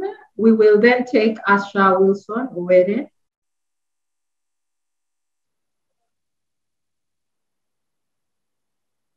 Mr. Owere. Thank you so much. Thank you so much. First of all, I want to appreciate the presentation by all the people who actually presented in the morning. And I want, first of all, to thank the CSOs for the good work you are doing. For us as trade unions, we are really working hard to see that we improve on the livelihoods of the workers. But there's a lot of challenges that we are facing that we need to pattern between the CSOs and the trade union leaders to see how we can work together and promote the interest of the people generally. I was impressed really when Jackie was emphasizing on the rights and actually the welfare of workers.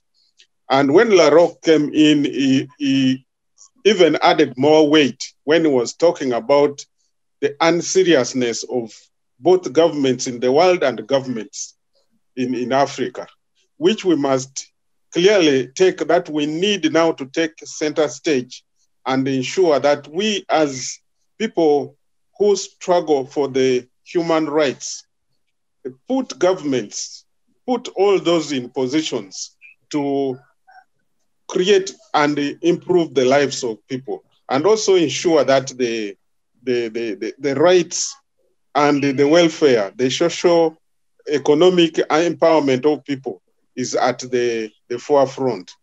Now, what I would like to see with the CSOs and the trade unions, we need to have a rapport, so that how do you build the synergy on how to rethink and work together?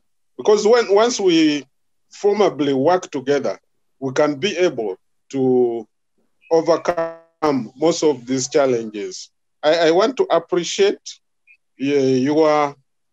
I've learned a lot from the presentation, and I want to promise that I will engage you, the leaders, and we see how we can work together. I thank you so much. Thank you very much, Mr. Owere. And we will then have Miriam. Miriam, would you like to come on now? Hold on. Yes, Miriam. Miriam? Hello. Hello. Yes, thank you very much. My name is Miriam Sasiri. I'm the director of the Innocent Voice. Yes, Miriam, please go ahead. Do you have a question or comment? Yes, I have a comment and sharing my experience, a brief of what we are going through. Okay. My NGO reaches a hand to children who are born in prison and also those that are left home at the time of imprisonment. And I imagine during this time, where every parent is keeping their children in the house, that here we are having mothers who are in prison and there is no one to take care of their children. And we're supposed to reach out to those children by giving some assistance, basic needs, and also counseling. But then there is also a problem that some members have mentioned about the essential workers. We are not supposed to cross from district to other districts. Also, we are limited on the visitation of the women in prison. And that has been a big challenge to us. And I'm also grateful to Prima, who has been there advocating for those people in prison. We've also been doing in connection with the legal aid project here in Imbarara. So I think it is of good importance to have this meeting, and I think I've gained a lot of experience and knowledge from this. And building strong relationships with other NGOs is of great importance because it also strengthens the NGOs that are upcoming. So I think we should also look at those children in prison and outside prison, as well. Always look at the street children and also the orphans. Imagine a child is left home. This week I visited a family of 5 children whose mother is in prison because of eating some. She was a treasurer of a certain women saving group. She embezzled their money and she was taken to prison. Later also the husband followed, and the 5 children are in the house being taken care of, the 11-year-old boy, and the last born is 2 years. So I think this comes to us to always be a shoulder for those families. And also we can partner up with other existing organizations, not only reaching a hand to the sectors we are in, but you come, like if you're advocating for some other people, we can always come and work together to save the nation. I thank you so much. Thank you very much, Miriam. And we will take Michael Aboneka next. Michael? Thank you, Isabel and Arthur and Jackie for the presentations, and everyone. I learned a lot from this. And to me, what I see is the issue of resilience, like has been emphasized. That just reminds me that as a sector and as individual organizations, we need to take that seriously because we don't know what it's going to hold after COVID-19. And just, I agree that now this is an opportunity that we need to take as individual organizations. What do we take resilience to be? What do we have in place? What are the mechanisms of survival? And many have been shared, but I think as a takeaway, we need to go home and sit down and ask ourselves those questions and implement and come out with something that as organizations, as individuals, there is a need for a plan, not just a contingency plan, not just a miscellaneous plan like we always do, but a plan that it talks about how to be resilient in any circumstance. Today it could be COVID, tomorrow it could be a coup, the other day it could be more civil society. How would we deal with that? The other question to me is the collective about the efforts we've been doing on COVID-19. I understand there are several efforts that have been happening, both at accountability level, at the governance level, but I think it's important for us to have these collectives together, coordinated. For example, I don't know whether we still have the seat at the National Task Force at the Civil Society. What is happening there? So I think that it is important for us to have these coordinated efforts together and make sure that we are able to document them and work together collectively as a voice, especially on this pandemic and moving forward. Because I know that the colleagues in the refugees area have done quite a lot in that thematic. But now COVID-19 is presenting challenges in every aspect especially governance. So how do we work collectively? I think it is, I may not have the answer, but it's important that we work collectively. At least we know who is working on what and how do we support them. Thank you.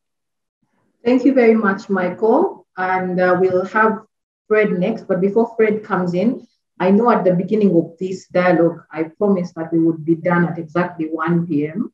That does not look like a reality right now. So I'm going to ask for your kind indulgence.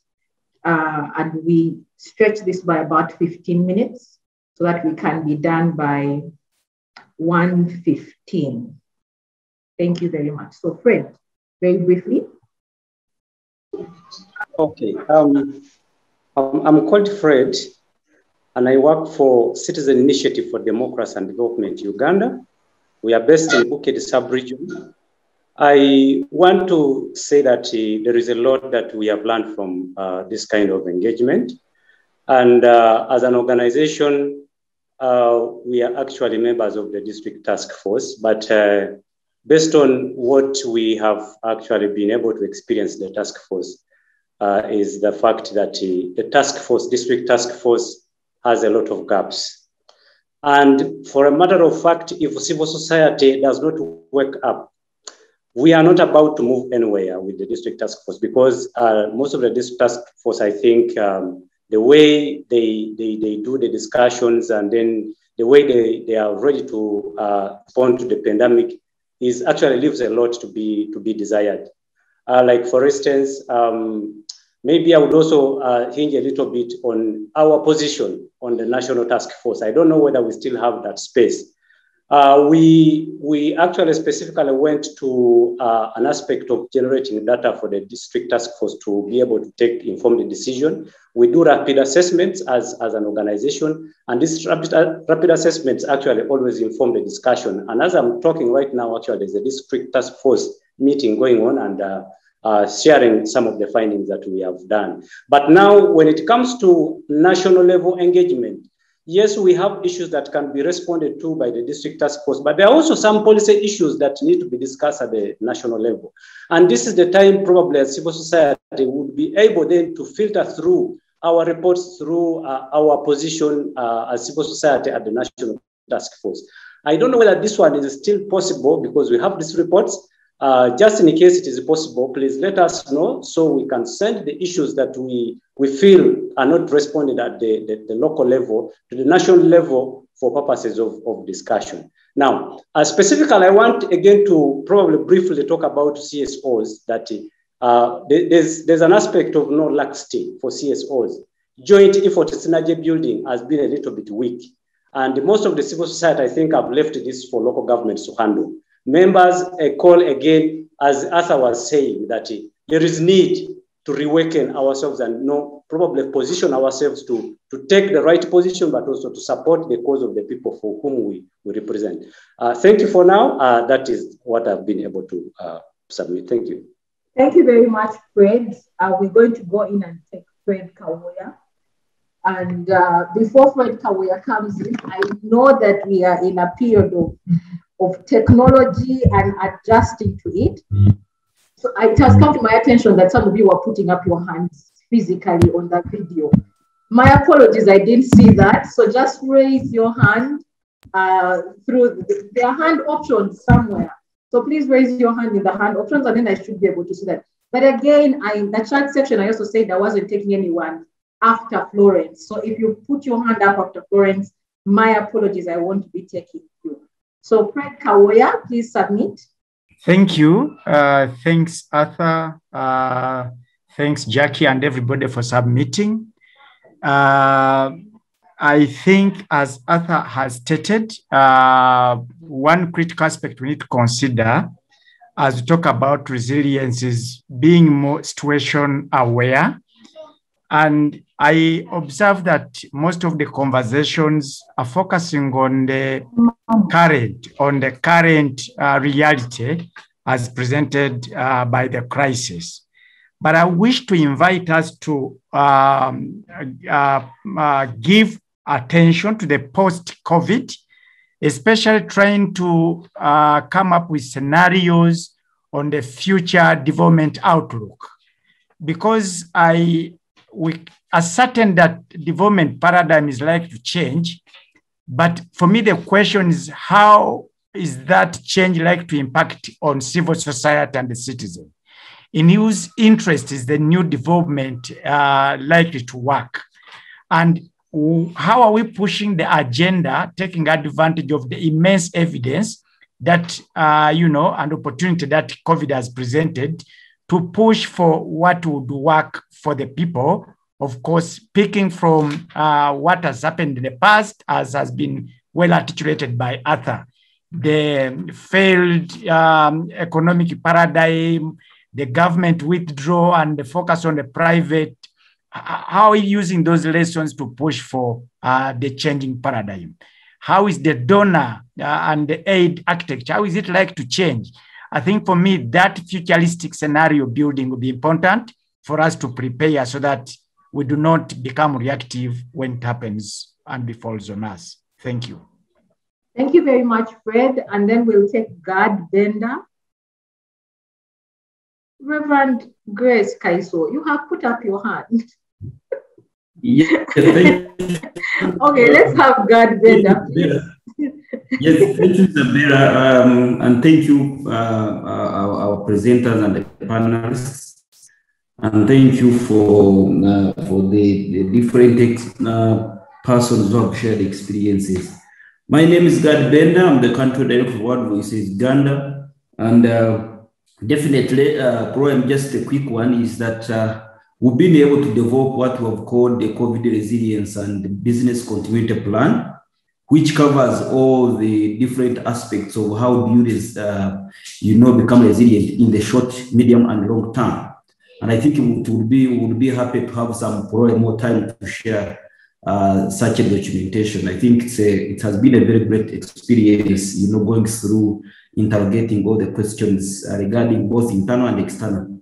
And I think some of the issues have been raised that fall within what we've put in our plan. The second one is just building from where Frederick Kawoya has stopped.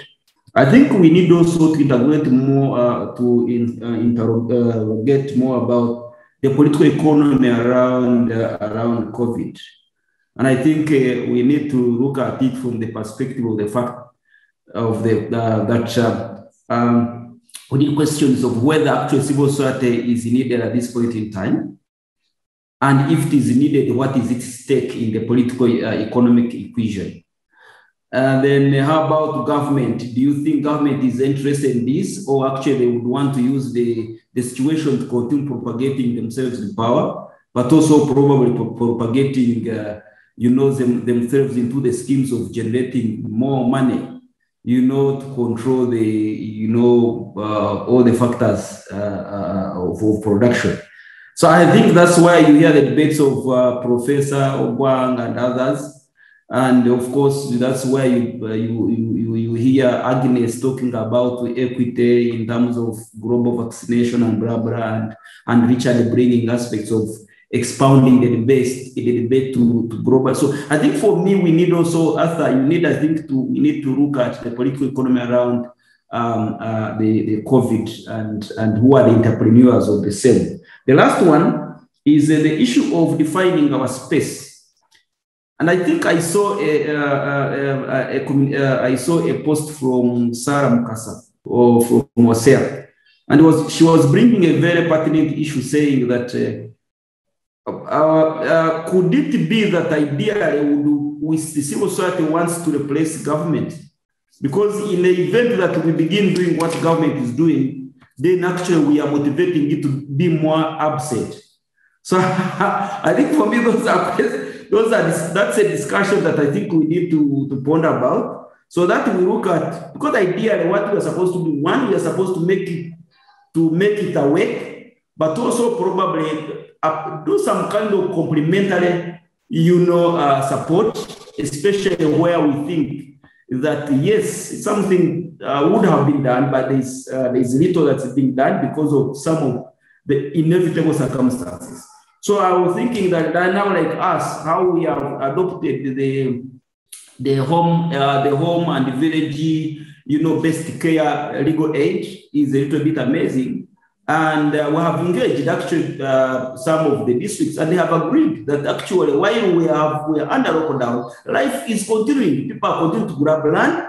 People are continuing, disputes are continuing to enlarge. So I think we need to a little bit expound, but also probably also define the kind of coordination, the collective efforts that we are talking about in terms of fundraising, in terms of, so what is it that actually we talk about when we say collective coordination, collective support? What is it that actually we are talking about? Thank you very much, Isabel. Thank you very much, Gad. And I know that this conversation is very exciting and interesting, and there's all these hands that are coming up even after my advisory not to put up your hands.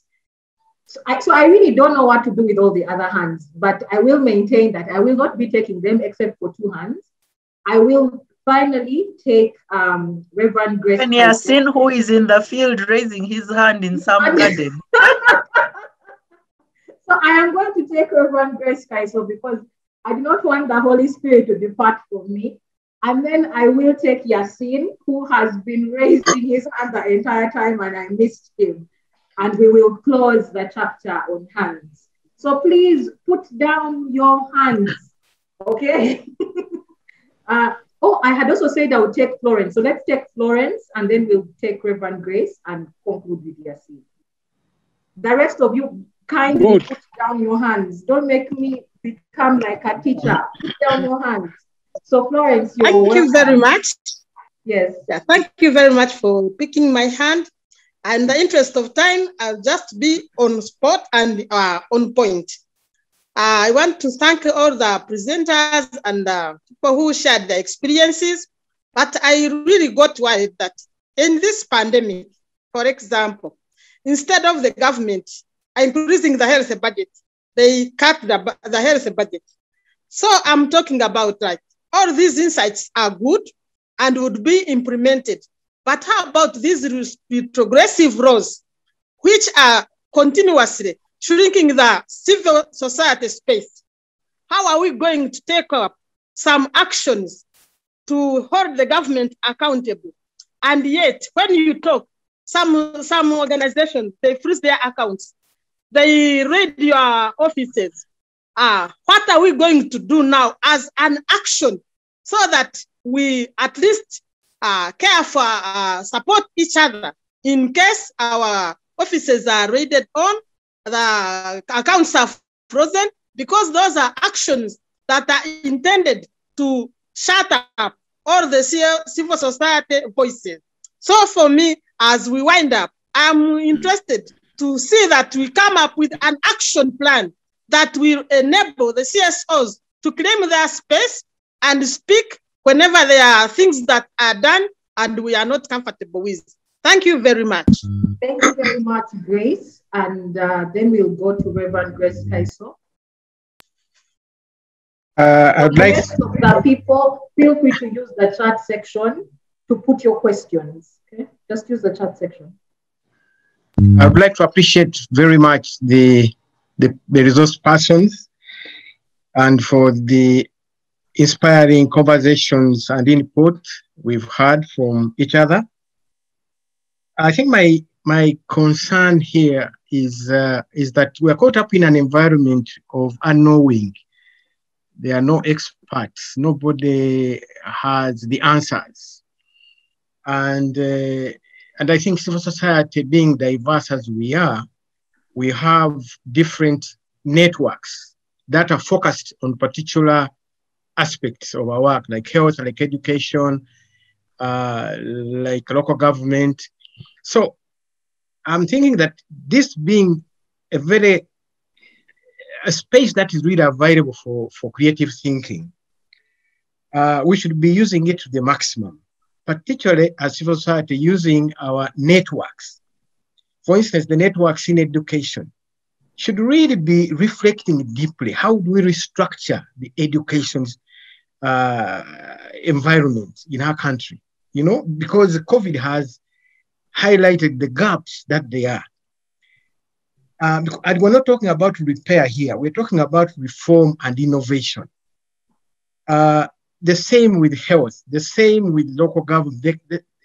All the areas that we are focused in trade, And I think the burden we have is to come up with input, because we know that government has established different task forces in education, in health, and I think in business, private sector. But we need to resource these task forces because we are the experts in these areas. And I think in that way, some of the thinking that we have, some of the frustration that we have gathered in the old normal, then we'll find a new space as we rebuild the future. So the call for me is to reimagine. Let's reimagine the future afresh. Let's not try to repair, get things organized as they were before. Even our own setup as society needs reimagining. Thank you so much. Thank you very much, Reverend Grace. And finally, Yasin. Yasin, are you there? Oh. Hello, I'm there. Hello. Yes. Hello, Yasin. Yasin is there. I apologize, Are you but hearing I me? didn't see you. Hello. Hello, please submit. Yes. Yes. Yeah. I'm happy to be on this forum. I'm happy as a villager. You can see me in the farm. These are the lessons we have learned from COVID. We have learned to remove our ties, and we are back in the gardens. We are producing a lot of food, and the organization is happy that now there is a market for food. And what I wanted to share with our members, one, that NGO Forum is doing a good job to link us and connect us, but there is a lot of work NGOs are doing down here on the ground that you need to help and be able to report about. Two, some of our organizations, like some of us who have some work here in our gardens, in our farm, we are producing milk, we are producing rice, maize, mangoes, and we're on the market. We are engaging a number of youth. During COVID, we had to think and leave some of the work, as Jack said. We had to let some things go, and all our executive guys became frontliners who are touching the ground. We designed a bamboo project. We are planting bamboo trees along the river Nyamwamba, Sebwe, Mubuku in the Rwenzori region. This brings us on the ground. We are creating nursery beds. We are engaging very many, and we are calling other civil society organizations that seem not to be having work. Come and join with us. We have our friends from Germany, Vuga EV. They have sent us support. Ministry of Water and Environment, they have a lot of money to plant bamboo. This money came from Norway. We have this information. And some of our organizations that think that there is no work during COVID, please get in touch with us. We can link you. We can engage you. There is a lot of work. You come at my farm. There is a lot of food, Jackie. There is a hand for you here. And if you can reach here, we have. But we can't cross districts unless I walk. I walk all the way for a chicken.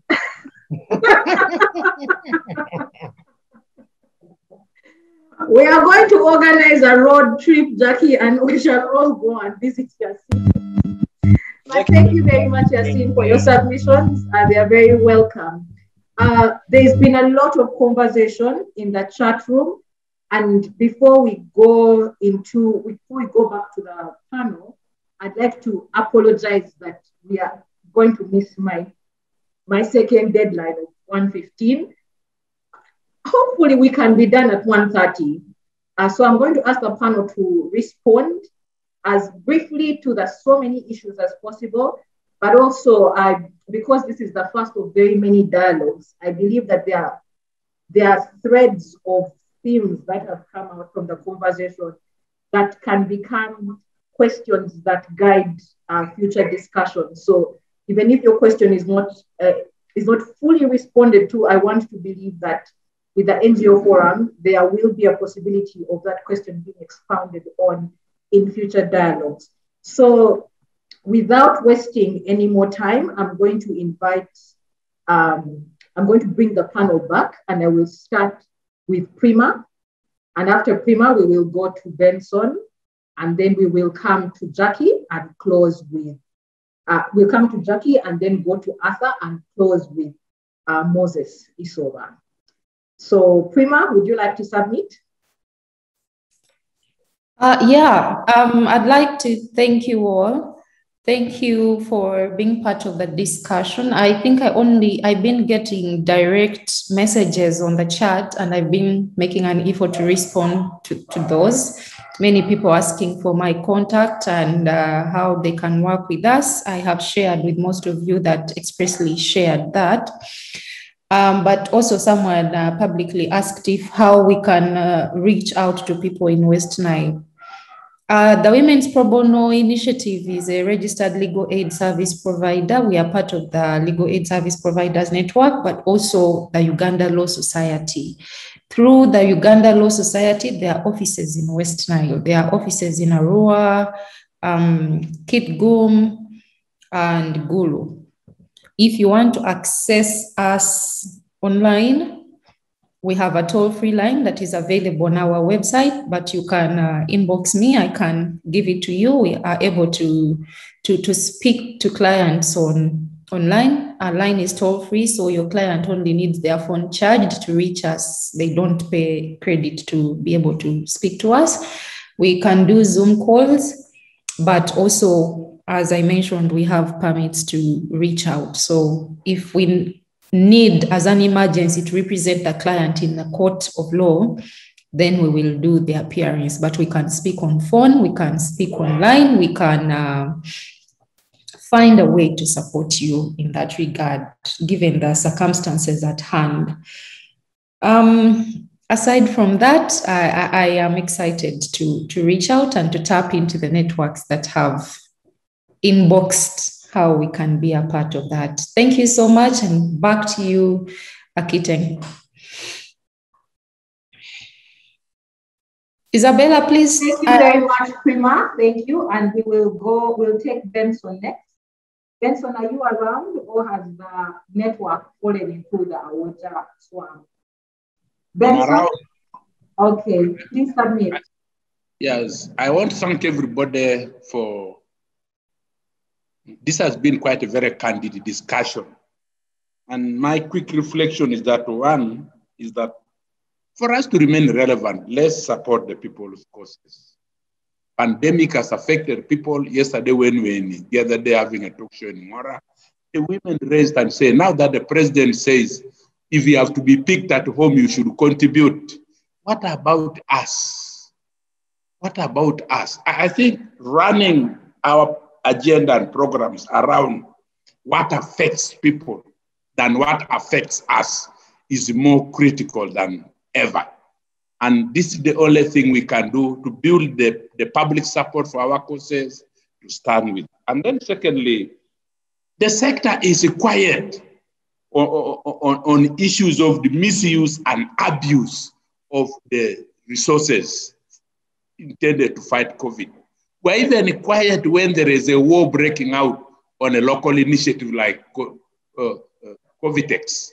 So what are we doing? I only see the media struggling through their investigative journalists. I've seen NBS, and now they are coming together with other media houses, trying to poke into this issue of abuse.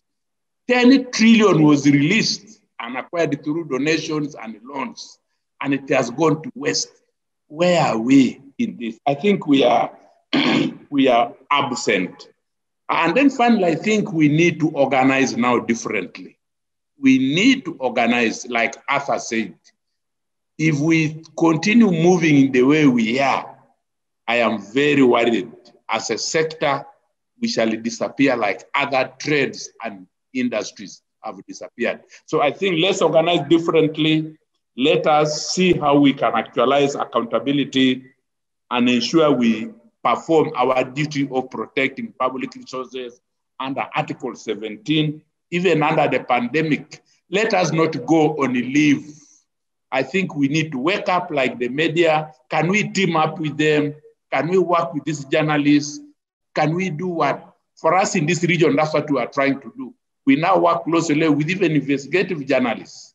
And they raise these issues, we work with them, and I think this is the best way. It's time to build synergies, like somebody from the trade union said.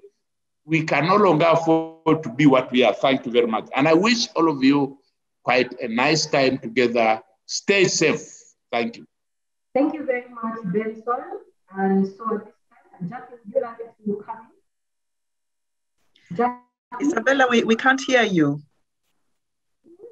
Would you like to join us now? Jackie? Oh, okay. Sorry, Isabella, I couldn't hear you. Sorry about that. I hope I am clear. I don't even know how to end this necessarily. I think the conversation actually doesn't end, it continues. There are issues that we are grappling with, and I spoke about what are our internals, what do they look like? And maybe I just advise, or not advise, I request that we each reflect on what it's been like to lead in this pandemic. Thank you for those that shared what they are doing internally to help support the systems to continue, and the staffing and all those things. So we need to learn from each other. Please share that so that we can learn. One thing that Andrew has put in the chat, which I also thought about in terms of what is our relevance in COVID, and as we think of shedding, are there, we need to face the question about our relevance as, and here I'll bracket it to the NGO sector, although I know that we have others, trade unions and religious leaders and everything. But yes, I think to really critically face what is our relevance in a time of the epidemic or pandemic, and what are the things that we need to shed that no longer serve us or serve those that we are serving. Can we raise those questions and face ourselves to answer them? And then I think around shimmering solidarity and care, again, a continuing conversation. I know that a friend was challenged, if I speak about the issue of care, when it's lockdown, one of your staff members is really struggling and finding it hard to still continue living in the capital with their family. And they say, you know what, the best thing for me to do is to send them to the village in the middle of the lockdown. And you understand that, yes, he's facing the existential threat of the landlord might come and throw the family out. The family don't have enough to get food every day. But how does that staff member organize to take his family because they can no longer afford to be in the city? What does a leader do? What does a leader like that do? Faced with those kinds of situations that, again, like I said, maybe we never had to contend with because all you saw were the bodies that are in your space as office. But now our eyes have been open to the fact that people have other lived realities, even as we talk about lockdown and the social distancing and all those things, school at home and everything. So what does it mean for us indeed to be truly more family-friendly workspaces? What are the ways that we need to change? What are the things that we need to change? What kind of conversations do we need to have, either with, NSSF, the workers' unions, our donors, so that we are truly embracive of institutions that care inwardly in order to care outwardly? Isabella, back to you. And on shimmering, of course, we need to continue that conversation. How do we truly, what does true solidarity or better solidarity look like? Thank you very much, Jackie, for your submission. I'd like to invite Arthur. Well, thank you. Thank you very, very much, Isabella and everybody. I do not want to be the reason why Isabella fails on her third deadline, but there was just one question. I would encourage NGO Forum to just put together an outcome document from this conversation with the major, points about the future that we can come back to, like Jackie said, to continue the conversation. But I do think that some experiences such as by Gad, by Benson and others really can become the pillars of how we advance this conversation in a practical way. But just one point that Richard raised about thinking globally. We used to say, yes, think globally, act locally. It's still pretty much alive. And yes, I agree. But the global conversation at the moment, I feel, Richard, that it's controlled by the same agents that have created the crisis. And like the saying goes, we cannot get new ideas, solutions from the same thinking that created the problems. So Richard, I am persuaded that indeed we need a global response to the global pandemic. However, we've also learned that there are some quite enterprising local solutions that in the meantime, in a time when every border is closed, we can invest more in. So Cuba has an exciting story about vaccine that nobody has talked about. WHO has not recognized, nobody cares, but they are making some ground. We have our own story about Professor Ogwang.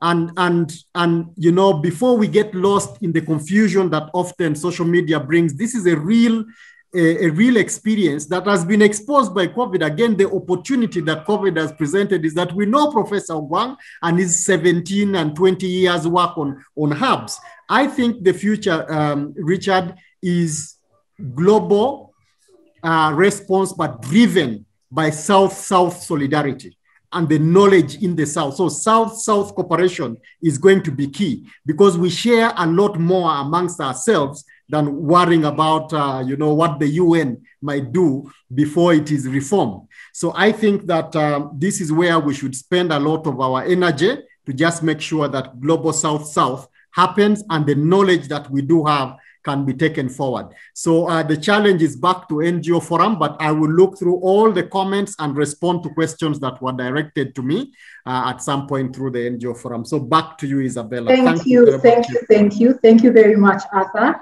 And thank you for being mindful of my deadline, which I now have 2 minutes to. And so I'm going to invite Moses to make the final submission on behalf of the panel, and then we will close. Moses? Moses Sola? Yes, I'm here, Isabella. Thank you very, very much, Isabella, for the wonderful moderation. And thank you to all our good panelists, Arthur, Jacqueline, Prima, and Benson, and of course, for all the different interventions. We really are humbled as NGO Forum because of this very rich conversation.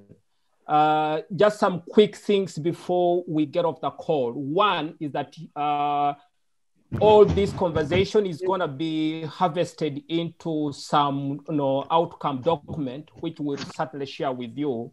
So that, I mean, it's not all just said and left here. So there will be some document that will come out of this. I just want to quickly speak to a few things that I know people are raising up. One on the fact that, you know, as a sector, our movement has been curtailed because of the decision by the government not to consider the sector as essential. As the Uganda National NGO Forum, we've tried to approach the Ministry of Works and Transport to be able to see if we can get vehicle movement permits for the sector, and this has not been successful to date. But this is an effort that we would commit to continue pursuing because our work is critical, especially at this time. The other information that also I would like to give to the sector is our presentation on the National COVID Task Force. We've been in conversation with the Office of the Prime Minister and I've been in touch with the Permanent Secretary about our seat on the table to be able to provide our input. And at the beginning, we were told we are represented by Red Cross. I don't know if there is anybody on Red Cross from Red Cross on the call. But suffice to say that we are still pursuing this so that we can actually be able to put our voices on the table of the National Task Force. And we'll be informing you what we get from the Office of the Prime Minister. Yeah, but again, this is a very rich conversation that we as NGO Forum, I mean, we could see there were so many hands, there are so many questions, very rich, and we can offer that at least within the next 2 weeks, we should be able to reconvene again to be able to take this conversation forward. So we will be reaching out to you in the next 2 weeks to be able to reconvene so that we can actually be able to speak perhaps this is the start of our shimmering as bees, simmering to be able to see how we can engage the Goliath. So when you get our invitation, please respond. So once again, I would like to thank you so much for taking the time to be on the call, and thanks so much, and stay safe as we go through this pandemic. Thank you so much, and God bless. Thank you very much, Moses. And we have finally come to the end of this dialogue, and I'm 1 minute past my deadline. And I am very sorry that I kept you this long.